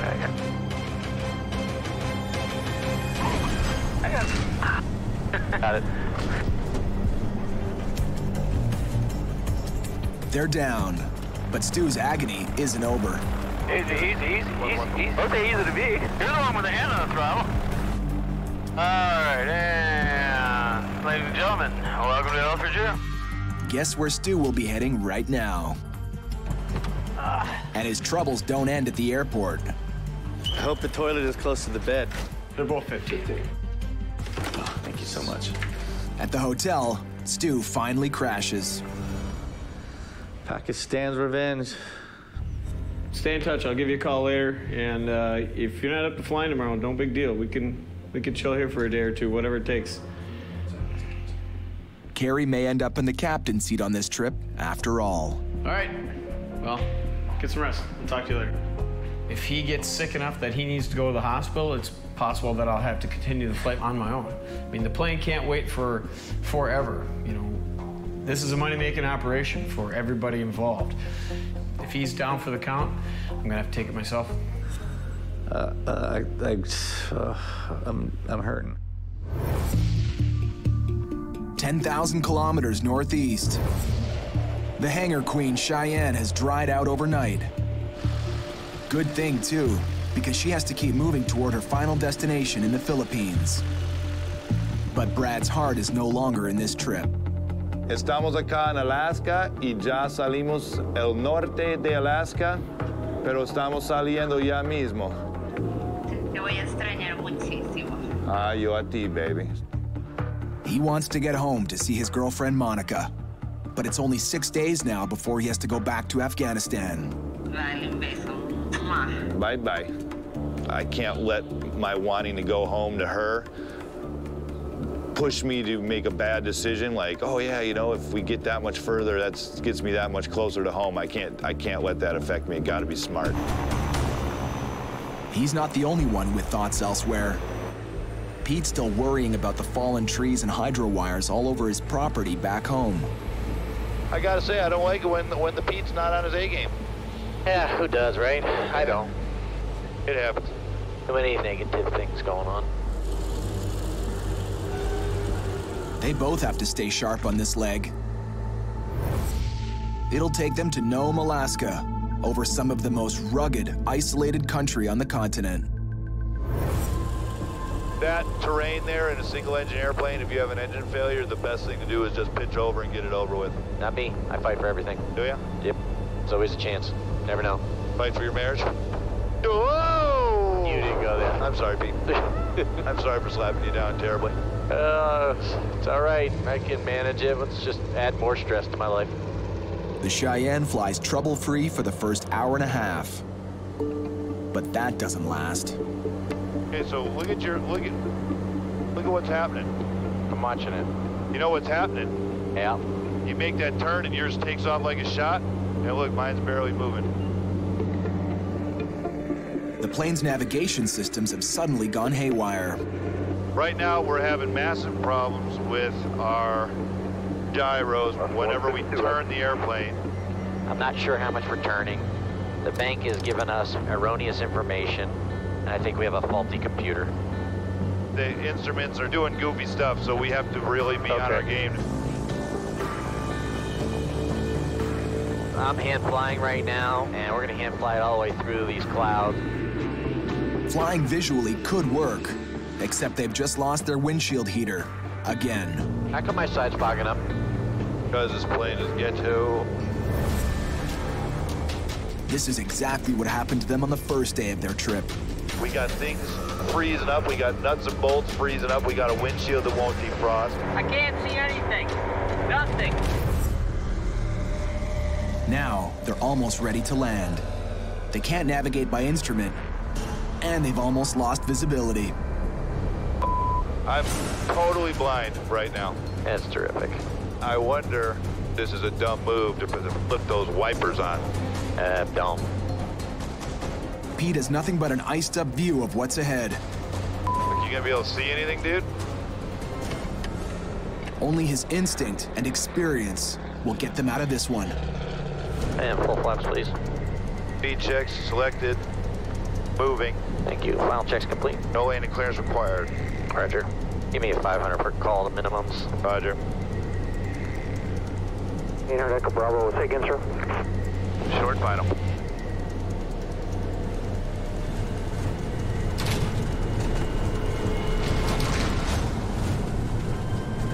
They've made it, but their faith in the old plane has hit a new low. What a crock of Unbelievable. What a heap of garbage. I can't believe this, dude. More and more problems. It was lovely to be on the approach, and I couldn't see out my windscreen. Pete and Brad have a broken windshield heater and a long list of instrument problems that need to be fixed fast. In that scenario, that's how people die, is that scenario right there. Yep. If you passed out, I would have been unable to land. Yeah, it's just stupid. But at least we're broke here in the U.S. That would be insanity if we broke down in Russia. They need a mechanic who understands the plane's 32-year-old systems. But they're most likely out of luck here in Nome. We need to start briefing up Corey. Seriously? This has to be fixed. Corey. What's going on, bud? You know any avionics guys? Yeah, I don't just need avionics. We hopefully can find someone that knows this system.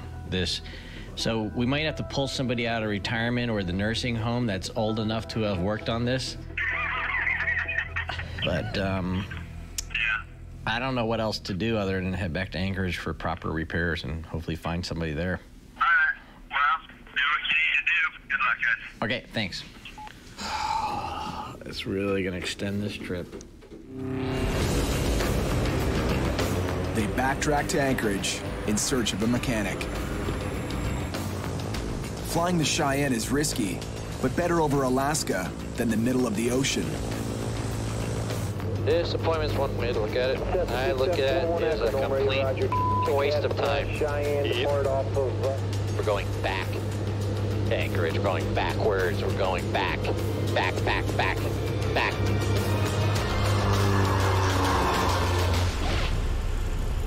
On the ground in Anchorage, the clock's running out, especially for Brad. I just got an email from my boss in Afghanistan, and I had begged and pleaded for some extra time, and they just said no, that I absolutely have to be back on the day as originally planned. So in a nutshell, my trip is over. So that's the end of the game. What's up, dude? Hey, did you get the weather printed out and all that? Yeah, I got everything. Cool. But I also got to talk to you about something. And I got an email from my boss. I asked for some more time because I knew this trip was jamming us up. I was told no way, and I got to pop smoke. That's really bad news. I know, I hate to do it to you, but there's really nothing I can do. Tell me it's after Russia. It's not after Russia. It's like I'm leaving tomorrow. This is gonna really, really, really suck.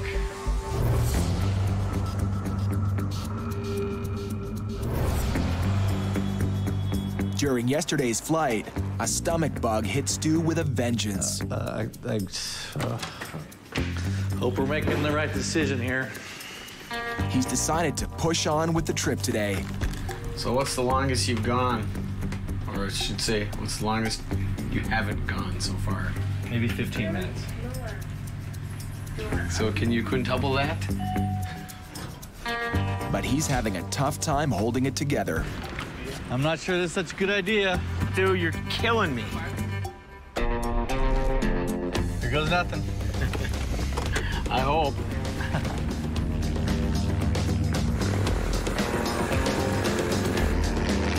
Wow, look at that place. Jeez. Whole different terrain, civilization, layout. Yeah, no doubt. So did you take any unusual precautions? I have full confidence I can get to Kuwait. Buns of steel. Stu's feeling better today. Ready for the 13,000 kilometers they still have to fly to get them to Ohio. He's the man with the expertise on the high-tech Cirrus. And Carrie can't resist teasing him about it. You're not hand flying this? Of course, I'm always hand flying. I see my hands on it. You autopilot boys. You don't get a good climb with the autopilot. You gotta be smooth, man. You're frightening. Oh, I'm correcting you. Oh, whatever. Just like I had to correct your landing yesterday. Oh my God. Oh my God. They sail over the desert kingdoms like tourists. Wow, there it is. What is it, the world's tallest building? Oh, right there. Check that out. Unbelievable. But when they reach Kuwait, it's back to business. They buckle down for a 1,200-kilometer night flight across the desert to Jordan. Deserts usually promise clear skies, but not tonight. Here we are in the middle of the desert. What do we get? Freaking thunderstorm. This is the worst rain and weather we've had yet. I don't mind rain. I don't mind rain much at all. But lightning, bad. A direct lightning hit could fry the computer systems in the Cirrus, or even worse.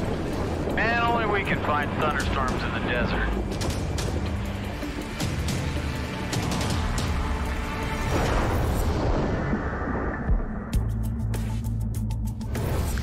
Feliz para verte, mi amor. Muy contenta. Y ¿sabes qué? Tengo buenas noticias para ti. ¿Sí? Estoy saliendo a Alaska hoy y llego a Colombia mañana. No. Qué rico. Sí. I love you, and I'll see you tomorrow, okay? You'll come to the airport? Okay. Bye-bye. Brad is heading home to Colombia, leaving Pete to deal with the delivery of the Cheyenne. I feel bad for bailing on Pete, and I'm not even going to really have any time to see her. I got to leave right away for Afghanistan, but that's the life of a pilot. Brad's managed to change the life of another pilot as well. Into the breach comes Randy McGeehee. He had to hop on a plane last night and fly 3,600 kilometers north to take Brad's place. Yesterday I was in sunny California, actually at the beach with my kids, and now here I am in looks like about 1.5 feet of snow, about ready to cross into Russia at the worst time of year to fly over there. Hey fellas, nice to meet you. Good to meet you, Randy. Good to know Heard good things about you. Yeah, thanks. I'm looking forward to flying with you. Who do I have to thank for this lovely little vacation I get to go on here? A piece of machinery called Nice. Cheyenne 2. She's been a handful, lots of problems. You know when you go to the avionics shop and you see all these old radios and stuff, you think about the old days of flying, that's what that dash reminds me of. What a piece of crap, huh? Yeah, you got to be on your toes. But the hangar queen isn't Brad's problem anymore. He's heading home to his girlfriend. They're stuck with the lemon Cheyenne. See you on the flip side. See you, bro. See Later, you, man. Safe trip. Catch you guys later.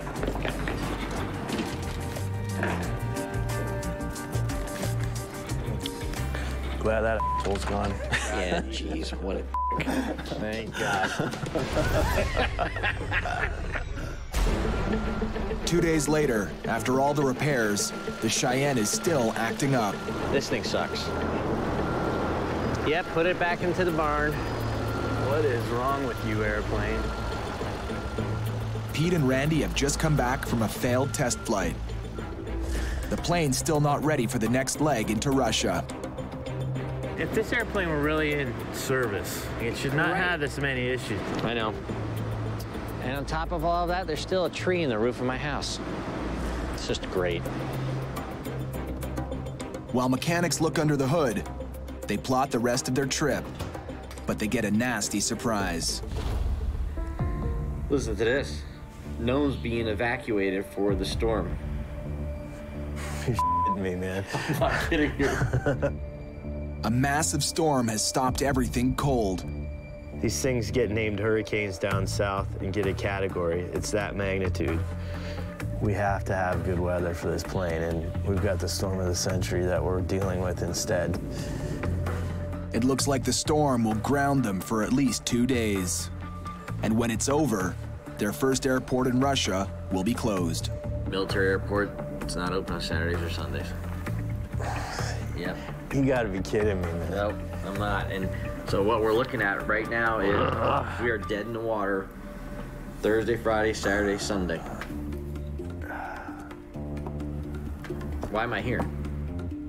Pete needs to go home to take care of his wrecked property. I gotta really think about getting on an airline and going south. Or it's not like we can do anything anyways, you know? Nope. Airplane's broke, weather's horrible. Weather's bad. Airport's closed. What are we gonna do? The Cheyenne is already 6 days late for delivery. Now Pete and Randy have to leave it behind while the storm of the century bears down on Alaska. This is the ferry flight from hell.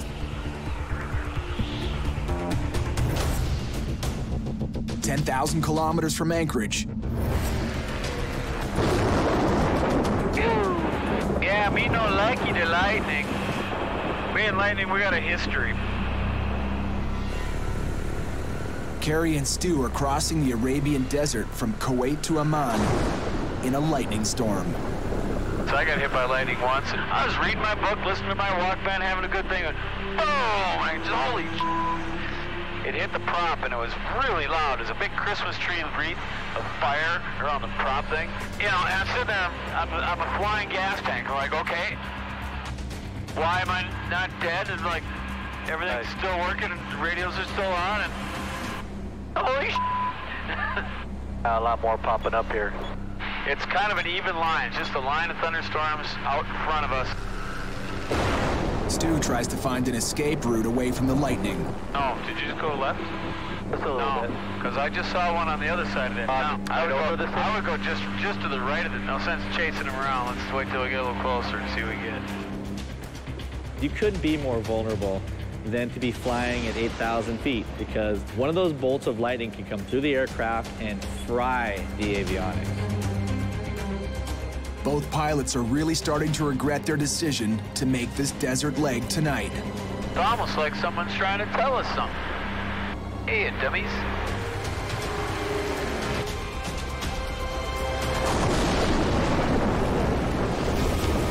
Next time on Dangerous Flights. Just too cold. I mean, we're minus 45 degrees at altitude here. Randy and Corey go into a Russian deep freeze. So hard to move right now. I'm a little worried. And risk hypothermia. Holy my feet are numb and hurt. Easy. You're going down 1,000 feet a minute. And Carrie totally loses it with Stu. Level the wings. Level off. Hey. Yes, close. We're 1,000 feet over the water. It's aviation's final frontier. Cowboy pilots who deliver small used aircraft. Oh, man, that is weird. Across distances they were never meant to fly. This is the most extreme type of flying you can do. Freaking thunderstorm! Every flight is a gamble. Everything is breaking on this plane.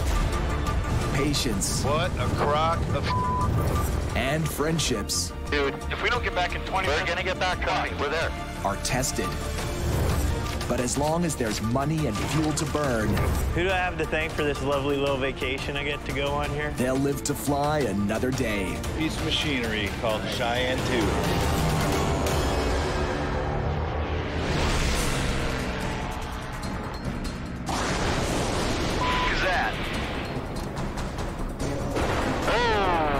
Good lightning bolt. I got another one over there to the right. Stu Sprung and Kerry McCauley are caught in the teeth of a desert storm. Now there's kind of a real thin line in front of us. Like it completely crosses our path. An eye in front of us. Make sure we don't have any surprises. Until now, they've been lucky. 5 days ago, Stu and Kerry launched from Singapore in a 2008 Cirrus, a plane with its own backup chute. Aiming for Ohio, they crossed Thailand, India, and Pakistan. Nearly 5,600 kilometers, where the only severe turbulence was in Stu's stomach. I feel sorry for you, man, you know, dying up in here. But now, over the Middle East, they've been ambushed by weather. Isn't this supposed to be the dry part of the world? This is the first time we decided to do a 100% night leg, one of the longer ones of the trip. And here we are flying through a embedded thunderstorm. Got another one over there to the right. And right now, flying around this storm is not an option. We're right on the border of Iraq, and pretty sure they won't be super happy with us. A detour over Iraq could be more lethal than a thunderhead. Civilian planes have been targeted by missiles before. I think we might be lucky and have a little hole right in front of us. Yeah, it kind of seems that way. An opening appears in the wall of thunderheads, and they make for it. I'm liking this hole so far. So far, yeah. It's like threading a needle on a bumpy road in the dark. We can slide through this. Yeah, just get on the other side of this and we're gold. Your approach is approved. But as they come into land, they've got one more problem. Each other. Where are you going? Just giving the thing a chance to do its thing. The approach should be more like that. Stu's racked up hundreds of hours on Cirrus aircraft. Yeah, this place. So from the start of this trip, we'll give you the reins on this one, see how you do. They agreed. Stu would be captain. Your nose down. Gear coming up. On their previous missions, Kerry's experience made him the heavyweight. Nose down, nose down, nose down, nose down. And this role reversal has been a struggle. Turn around, cancel the approach. We got all that. 1 second. 1 second. Let me just answer. We're talking. Around. Now, just seconds from landing, Kerry's turned into a backseat driver. You're not even close. I know. Stu trusts the autopilot to help bring them in. Ain't doing it. Kerry's a fly-by-hand guy who thinks autopilot is overrated. But a night landing at a strange airport is a bad time to start second-guessing. Giving up yet? Stay a little high. Got a long runway. It doesn't look that long. That's way long.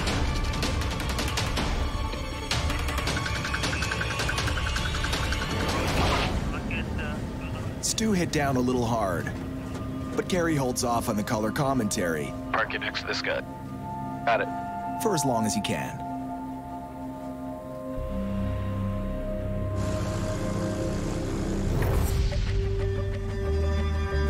Around the globe,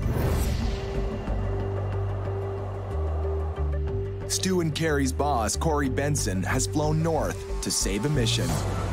I didn't expect to be up here in Alaska right now, but we're out of time. We need to get this plane down there. This Piper Cheyenne is 32 years old and showing her age. So if anything could go wrong, it has gone wrong on this flight. You know, it breaks down every time we fly it. That's no exaggeration. Right off the bat, a mechanical problem drove the plane nose down. Yeah, that trim is a little funky. Yes, it is. Then it started spewing fuel. And it's coming into these drain holes in the bottom of the fuselage. Huge fire hazard. A busted heater nearly froze the pilots out of the cockpit. We got ice all over this windscreen and it sucks. After weeks of repairs, the first two pilots simply ran out of time and had to abandon the Cheyenne in Alaska. Now, Corey's stepping in to rescue the flight. Well, the plane's checking out all right. Hopefully we're at the end of all the maintenance nightmares. With a plane as old and unreliable as this one, Corey trusts only one man in the captain's seat, veteran pilot Randy McGehee, who's been with Corey since day one. This flight's gonna be different than anything we've ever done before, especially this old avionics in here. I've never seen it before. What he can see is trouble. And the point is our workload is gonna spike compared to what we're normally doing. Just little things like talking on the radio and putting frequencies in and dialing in our navs. It's gonna be a lot more work than we're used to in the critical moments of flight. Are you nervous about the flight at all? I actually don't feel real good about it. I mean, as pilots, you know, you don't go, oh, I got a bad feeling, but this one's got me uneasy. I mean, it's honest, you know? For Randy to say that this is not like any other flight, I mean, he's got well over 10,000 hours of flying. That definitely makes you think twice about this flight. I just hope that that's the end of all the bullshit with this plane. We need to get through Russia and get it down to the Philippines. Don't count on it, bud. Props are on feather, autopilot is off. All right, man, I'm pumped.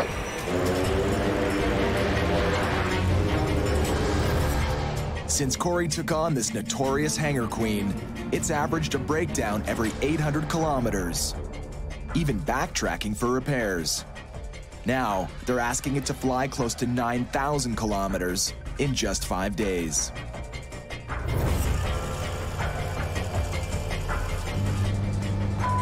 Dude, if we make it, it's gonna be a miracle.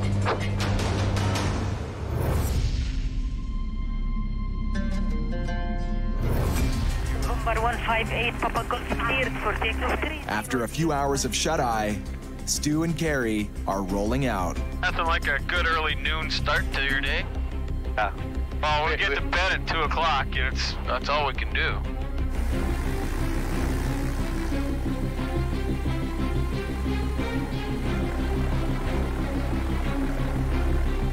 What a cool departure, holy moly.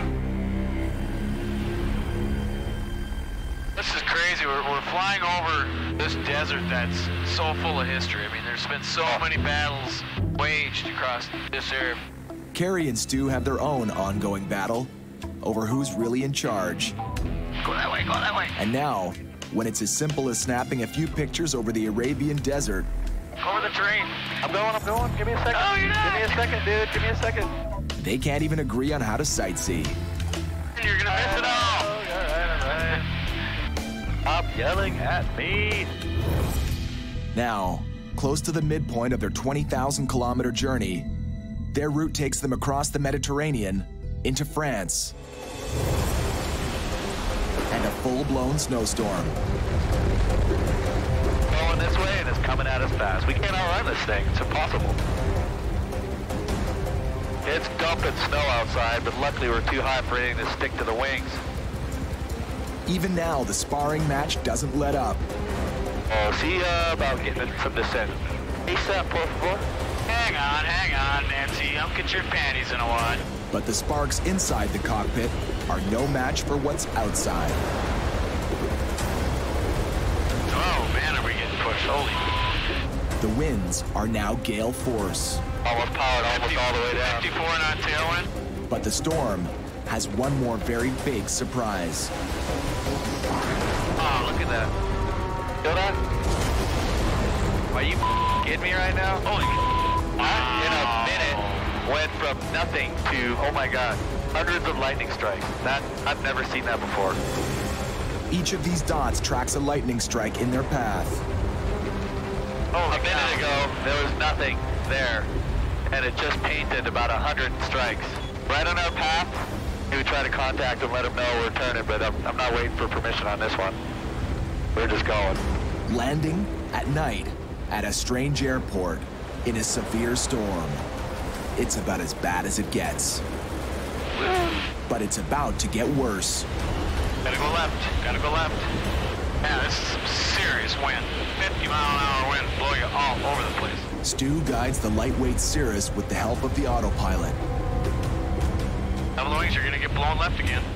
But in these winds, the autopilot can't keep up. If it goes left again, once it catches that left wind, I'm hand flying it. All right. Stu flies by hand to stay on course. But Kerry has 20 years of hand flying, and for him, nothing's happening fast enough. Easy. You're going down 1,000 feet a minute. Level the wings, level up. Kerry yards on the stick. Just pull us up. We're 1,000 feet over the water. You're going down 1,000 feet a minute. We're good. Sorry, man. And one another. We're not recovering. It's all right. The airplane has it, all right? Don't let the airplane do the work for you. The airplane did not have it. We were going down 1,000 feet a minute. Kerry doesn't trust the autopilot to bring them down safely in this weather. I got it down. I'm just trying to get the thing over, all right? Don't have to turn that fast. Settle down.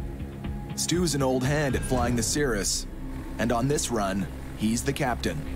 Oh, you're getting blown. Oh, man, it's windy up here. Holy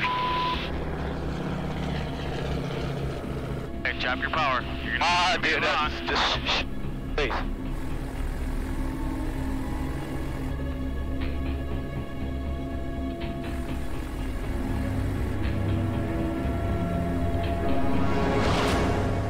I'm to 0.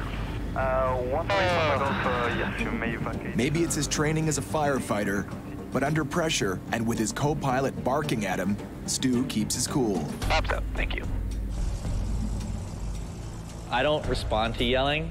I never have, I never will. We are in a life-threatening situation that demands 100% focus, and anything that's taken my focus away from that could kill us. But outside the cockpit, neither pilot is giving an inch. You know, when you grab the stick, which is the scariest feeling for me to have someone do, when you grabbed it, we were in a steep bank. We weren't in a steep bank. We were in a very steep bank. You were trying too hard to re-intercept that, and we were all of a sudden going way down real fast. We were in it wasn't bad yet, but I wasn't going to let it get any worse. But I was holding it. I wasn't in a freaking snow and dive, but grabbing you weren't correcting it fast enough for me. I wasn't going to let it go. But that's the thing. I wasn't doing it fast enough for you, but I was on it. I didn't think so. I didn't think so. It helps a little bit when I get some peace when I'm trying to land in 50-mile-an-hour crosswinds, but it's hard for me to focus on all the variables that I'm trying to do and have you yelling at me and saying stuff. It's like, oh God, just. Well, I can't. I know. I don't want to die either, so you know, I'm trying to help. I've got a wife and kids to come home to. Bottom line is, if I see something dangerous about to happen, I'm going to prevent it from happening one way or the other. If that means I got to grab the controls and piss somebody off, well, then that's what I'm going to do.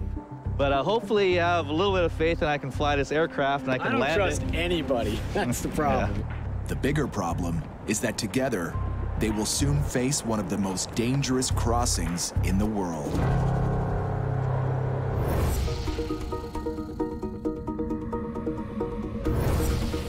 Russia, here we come, man. But your best buddy, your best buddy at 22,000. Yeah, I'm glad you're here. It defies the odds that Corey and Randy are in the air at all. The geriatric Cheyenne, with its bad history of problems and repairs, has somehow carried them more than 3,000 kilometers from Alaska into Russia. Life is good. Chasing that sun. We have a heater. The cockpit heater's helping combat the minus 40-degree temperatures outside. That wasn't always the case. We got things freezing up. We got nuts and bolts freezing up. On earlier flights, the Cheyenne revealed a low tolerance for the cold. We got a windshield that won't defrost. It's just one thing after another.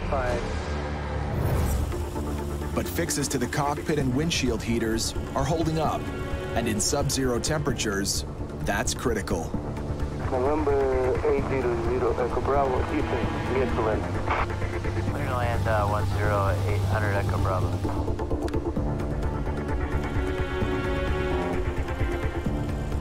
Gonna be a skating rink.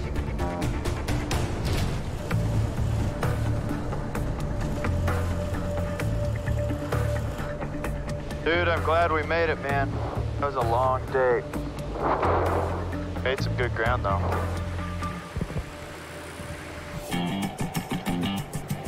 By morning, there she is, looking stout on the ramp. The temperature is pinned at minus 31 degrees. It's a little cold, Captain. Got awesome weather. It's gonna be a good day to fly if our airplane goes together. Yeah. If she starts. The problem-plagued Cheyenne needs a big thaw job. Oh, there's the heater truck. That's old school Russian right there. At this airport, there are no hangars and no de-icing fluid. I've never seen anything like this before. And this relic is the Soviet solution. I don't know, you think that's World War II era? And what this truck's gonna do is put heat on our engines to preheat the engines. Trying to get this plane warmed up so we can get her started. Woo! What do you think, Granny? Negative 30 right now? I don't know, my face hurts. I put one of the heaters inside the cabin. I mean, I think the engines are gonna start up fine. The avionics is what's got me worried. Well, we gotta go, and today's our day to do it. If we can make it out, a lot of our trouble's behind us, I think. I hope.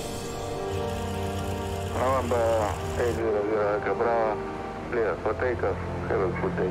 Let's take off to 800 Echo Bravo. All right, Corey, here we go. Let's get out of Magadan. Dude, it is cold, man. I never thought we were gonna get here, let alone get out of here, but it's time to go. Heater even putting that in the air, man. It's on. My feet are so cold they hurt, man.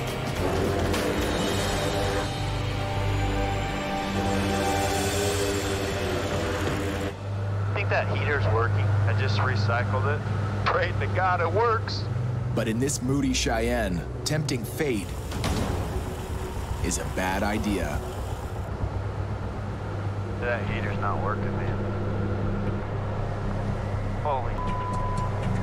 My toes are frozen. Oh, you okay? The heater's not working. They're at 24,000 feet. The outside temperature is minus 45 degrees. Flight time, 4 hours. How come every time I'm in an airplane with you, I find myself in a situation I've never been in before? It's usually a bad situation. Holy crap, did you feel that? Together, they've pulled through storms. We're down to 2 minutes. Come on, baby. And engine scares. That's a bad feeling, man. They've battled the dark. All you can see is black. Exhaustion. And a cockpit explosion. What was that? That could have ended in disaster. Why did the heater have to break here? Hypothermia is a brand new menace. And just as lethal. My toes hurt. I mean, I'm a little concerned. We gotta keep moving them, you know?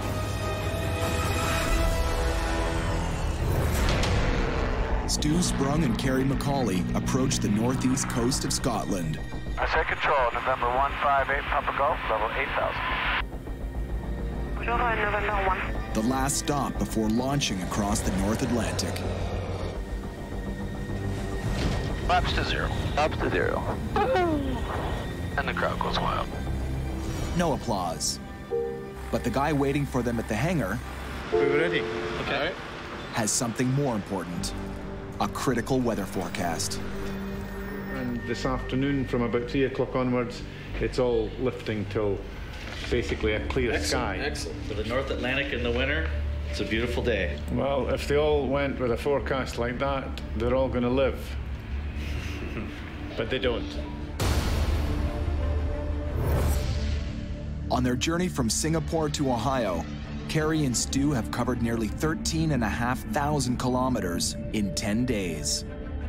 But the next leg is the most dangerous. Close to 3,700 kilometers of open ocean, with a couple of risky landings in between. I got it. And winter is at the door. So have you noticed how empty the hangar is? Yeah. I'm looking at that right now. I'm noticing that we're the only private aircraft in this hangar right now. Yeah, that kind of tells you something, that all the ferry flights that take the northern route have come and gone for the season. Yeah. Except for us. The crossing will be a tall order for the small Cirrus and its one propeller. And for pilot Kerry McCauley, it's not just late in the year, it's late in his career. You know, I've done a lot of ocean crossings, and I'm not really 100% sure how I feel about them anymore. You know, I don't really get scared or nervous, but there's always something in the back of the mind that's telling me this is maybe a little dumb. I haven't done a single-engine North Atlantic crossing in 12 years, and I kind of thought I'd retired from that. Here I am, facing the old girl again. This is the real deal.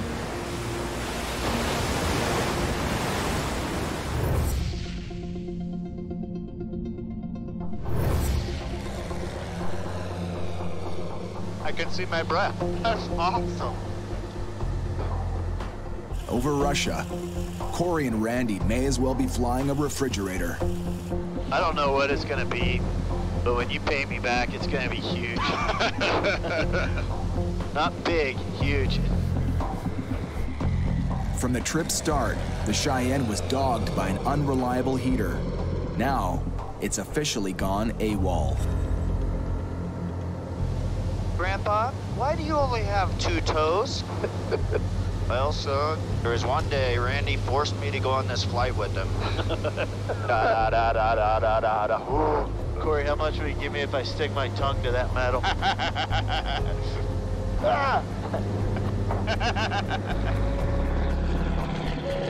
How much longer? 2 hours, 37 minutes, sir. But the laughs will only keep you warm for so long.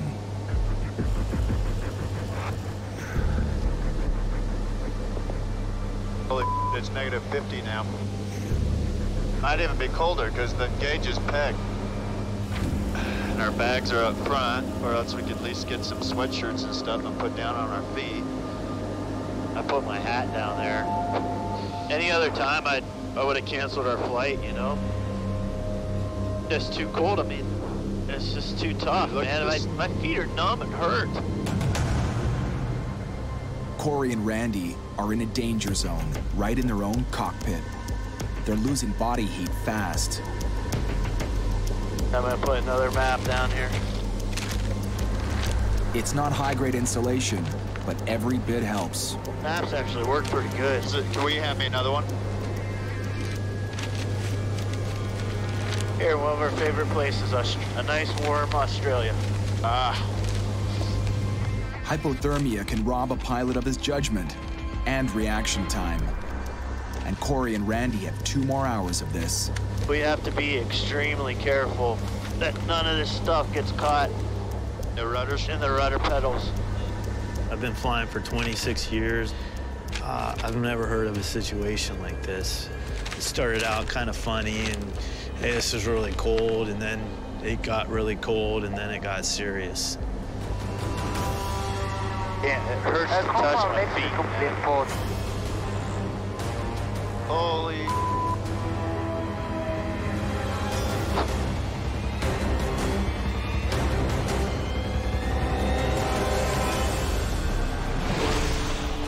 In Scotland, Carrie and Stu are impatient to pull the trigger on their epic transatlantic crossing. We gotta get a flight plan going too. What's our Take a look at some weather. Can we get one and get moving pretty quick? Wait an hour. 5 minutes. 5 minutes? Don't take on a ferry flight if you've got a deadline to meet, because that's the real killer. Chief Ground Handler Andrew Bruce has watched ferry flyers roll in and out for more than 2 decades. So what, how many guys are going in the water a year here? 3 a year die. So what do they do wrong? What do they do wrong? They just get involved in weather that really isn't compatible with that aircraft, and occasionally they run out of fuel. Because the winds on the Atlantic have got a habit of not being what they are when they're forecasted. Yeah.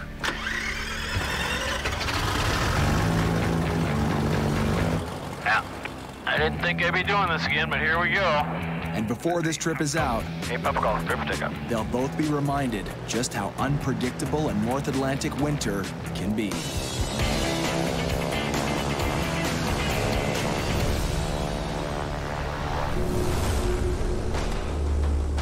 Nearly 8,000 kilometers away, Corey Benson and Randy McGeehee are in a Russian deep freeze. Good, my hands are so cold I can't move them. The Cheyenne's heater broke down more than 4 hours ago. My feet hurt so bad and it's so hard to move right now. I'm a little worried about manipulating the controls on landing, you know? Thought go hit the brakes and your feet just wouldn't work.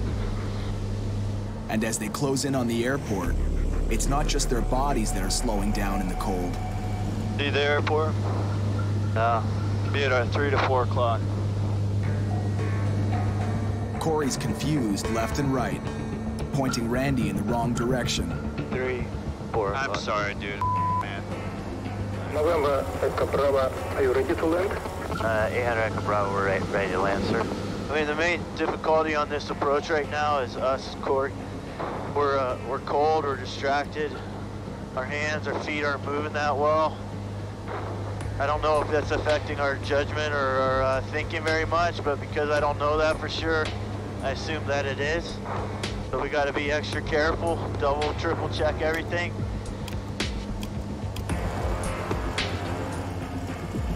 Descent to height 1200 meters. We're cleared for 16, descent to 16 meters. I'm sorry, 1600 meters. But even with the correction, Randy's called out the wrong altitude.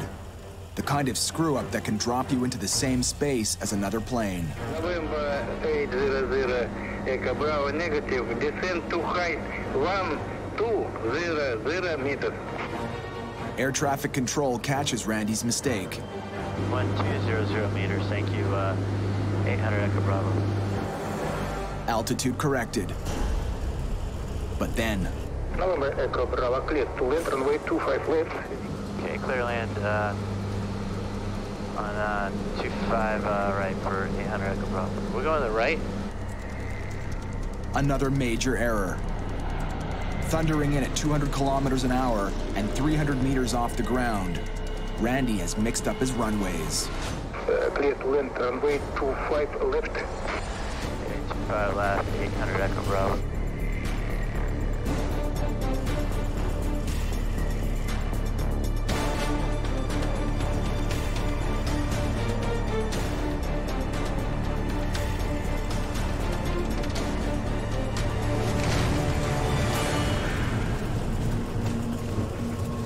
Well done.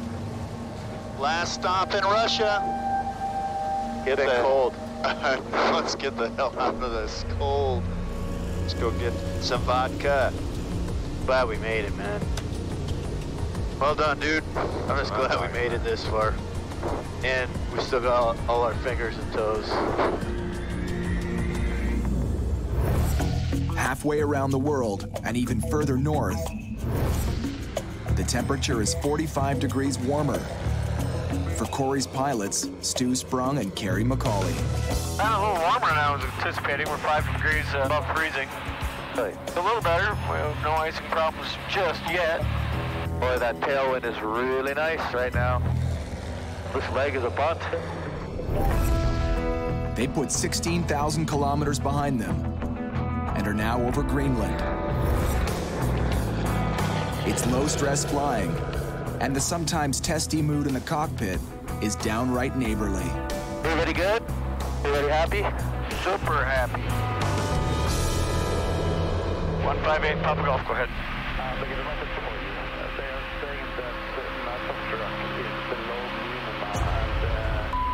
Throttle back. Throttle back right now.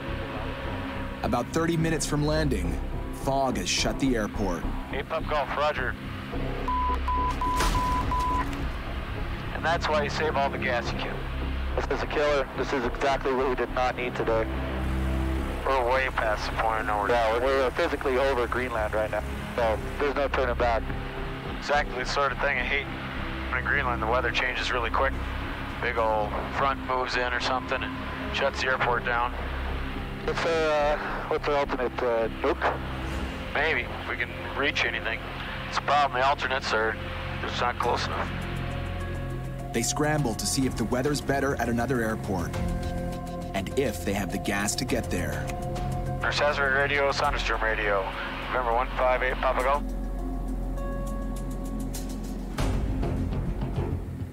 They've lost radio contact. How do we lose them? We're getting closer to land or over land. Now in a real emergency, their survival depends on fast thinking and tight teamwork. While Carrie works the radio, Stu grabs the satellite phone. Hello, this is Stu, the pilots from November 158 Papa Golf. Can you hear me? Hello? Yes, I'm sorry, I'm on the satellite phone and it's really loud. Can you hear me?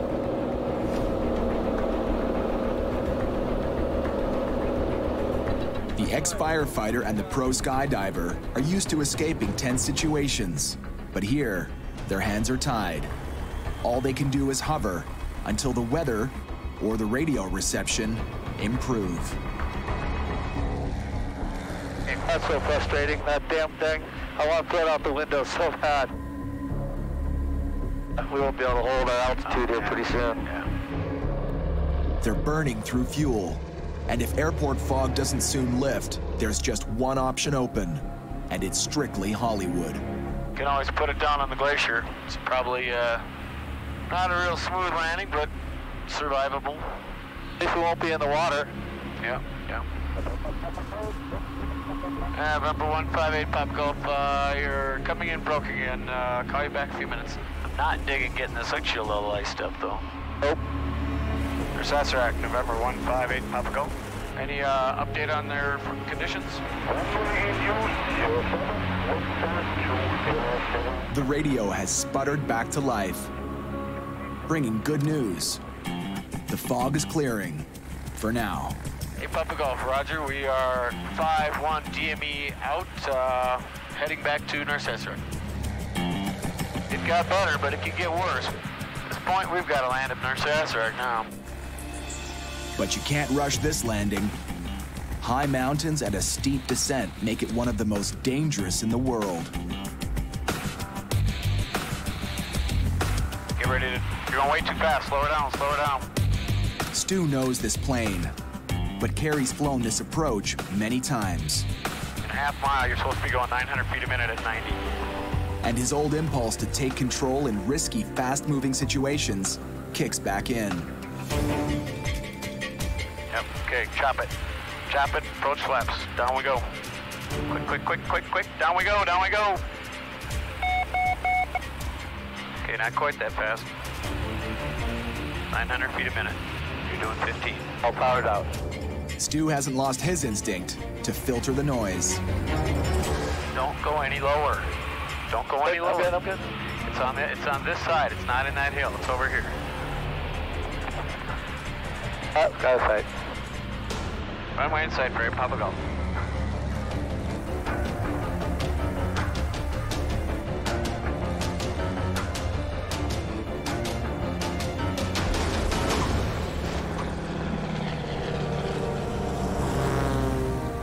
Stu aced the landing, but there's no time for high fives. It's like we're lucky we got in when we did. Yeah. Just coming down again. Yeah, it's like we got a little flurry.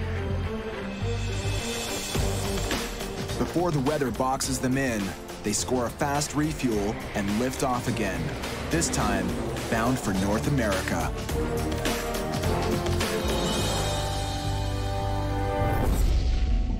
2 oceans and a continent away. Oh my God, what a change in the elements. Corey and Randy have traveled from hypothermia to heat exhaustion. Going from negative 50 degrees to sweating like crazy. From sitting in the fetal position, worried my toes are gonna fall off, to sitting here, can't stop sweating. Dude, we're almost there. This has been a bear of a trip. From Florida, across North America, over the top of the world, through Russia, Asia, and now closing in on their final destination, the Philippines. Capitan, I can't imagine doing this flight without you, bro. Thanks, man. I appreciate that. I have a feeling you'd be going to my funeral. Seriously. It's a tough flight, man. A laundry list of serious mechanical problems means they're rolling in 6 weeks late. But we're almost there, 5 minutes. But the old troublesome Cheyenne isn't done with them yet. That exhaust pipe is rattling crazy. Rattling? Vibrating. The worry? That the right engine is about to bite the dust. The one thing we haven't had problems with is the engines till now, and we're on approach. Gotta get this plane on the ground, man. Come on, baby. A couple more minutes. They cross their fingers and make for the runway. We're not going around. Okay. Clear to land 06.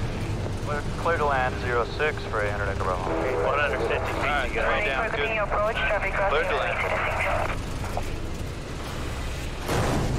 November 800 Echo Bravo, and Echo 4 taxi Charlie. The ground, good afternoon, Cebu, up for 13. We're in Manila. I never thought we'd get here. By 995. Dude, I thought we were gonna lose that right engine on approach. I don't even want to talk about it.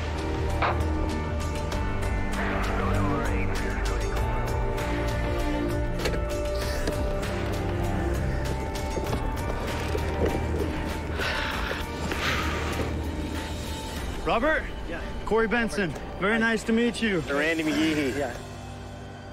The new owner sent his personal pilot for the pickup. Yeah.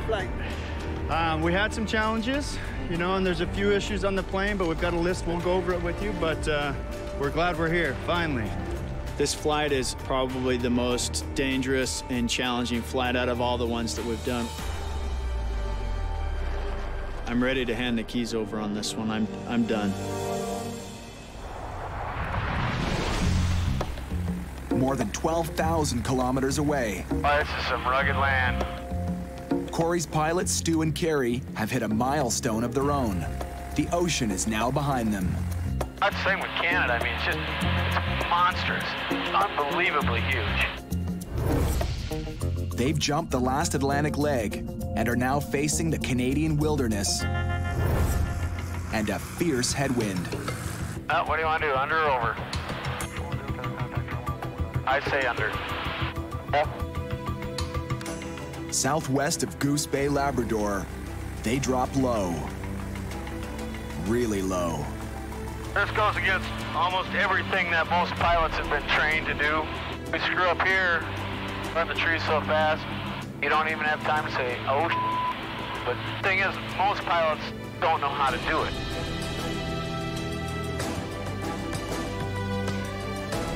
Avoiding bad weather by skimming beneath it is called scud running. Ah, that's pretty.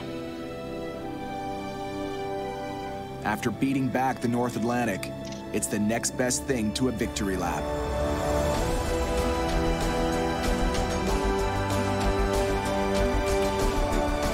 Oh, look at that.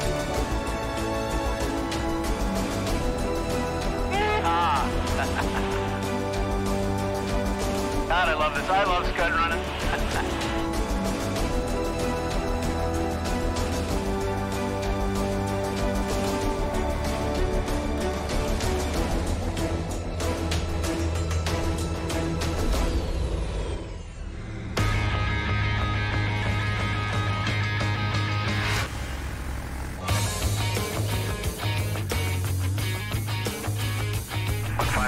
Gulf winds are calm, clear to land. At the end of 20,000 kilometers, Stu and Carrie are guiding the Cirrus to its new Ohio home. The line 24 left, 8 Papa Golf. And some things never change. Hey, yep, better start your turn. Don't blow through it. Start your turn. 2 degrees. That good? That's pretty good.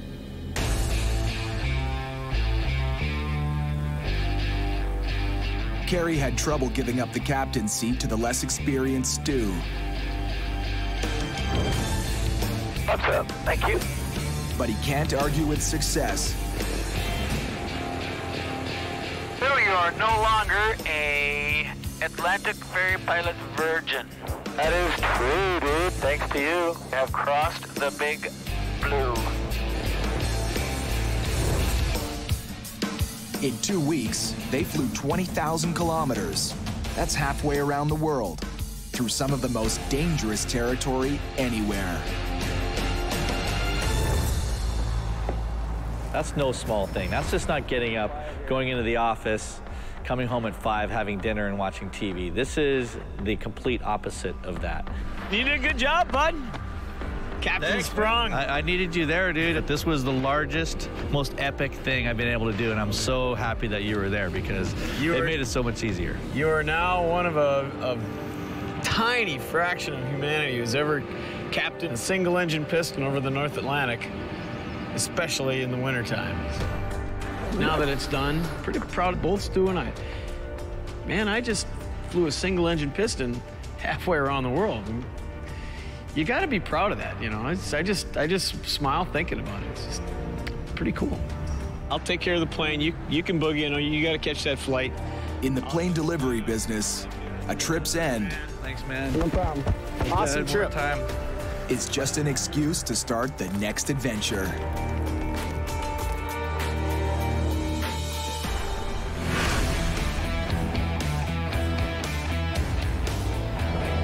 And now, in Dubai, that's exactly what boss Corey Benson is doing. It's showtime. Corey, I'm Mansour. How are you? Very nice to finally meet you. Me too. He's chasing the money in the Middle East. Hello, how are you? Corey Benson. Opening a second office. Do we have any meetings scheduled for today? Yeah, we have like 2 meetings today after the press conference. I'm glad to be here. This is one of the biggest milestones that our company has ever had. Opening the second headquarters down here in Dubai, really expanding into the Middle East and into the African markets. This is big. Here, buying, selling, and delivering planes is a multi-billion-dollar industry and growing. Corey's own bottom line in his first year of business was in the hundreds of thousands. And it's been one wild ride.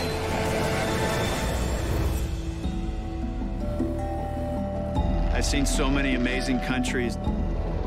I've met so many amazing people around the world. Congratulations. Congratulations. And I've flown so many different types of airplanes. And riding out a lot of the tough stuff with a seasoned pro never hurts. You rocked on that approach. My pilot skills have increased tremendously, and I attribute a lot of that to flying with Randy. It's been an incredible experience to fly with him and watch and learn. Together, Corey, Randy, and the top-notch team of ferry pilots have touched down in 39 countries and logged more than 123,000 kilometers, over 3 times the circumference of the planet. Corey's already planning the next leg of his own epic journey. We're doing the craziest flights you can possibly imagine, and we've got some crazy guys to do it. Okay, kind of pathetic, but it's all we got. For a guy who risked everything on this gamble, the payback is sweet. There's nothing cooler than what I do.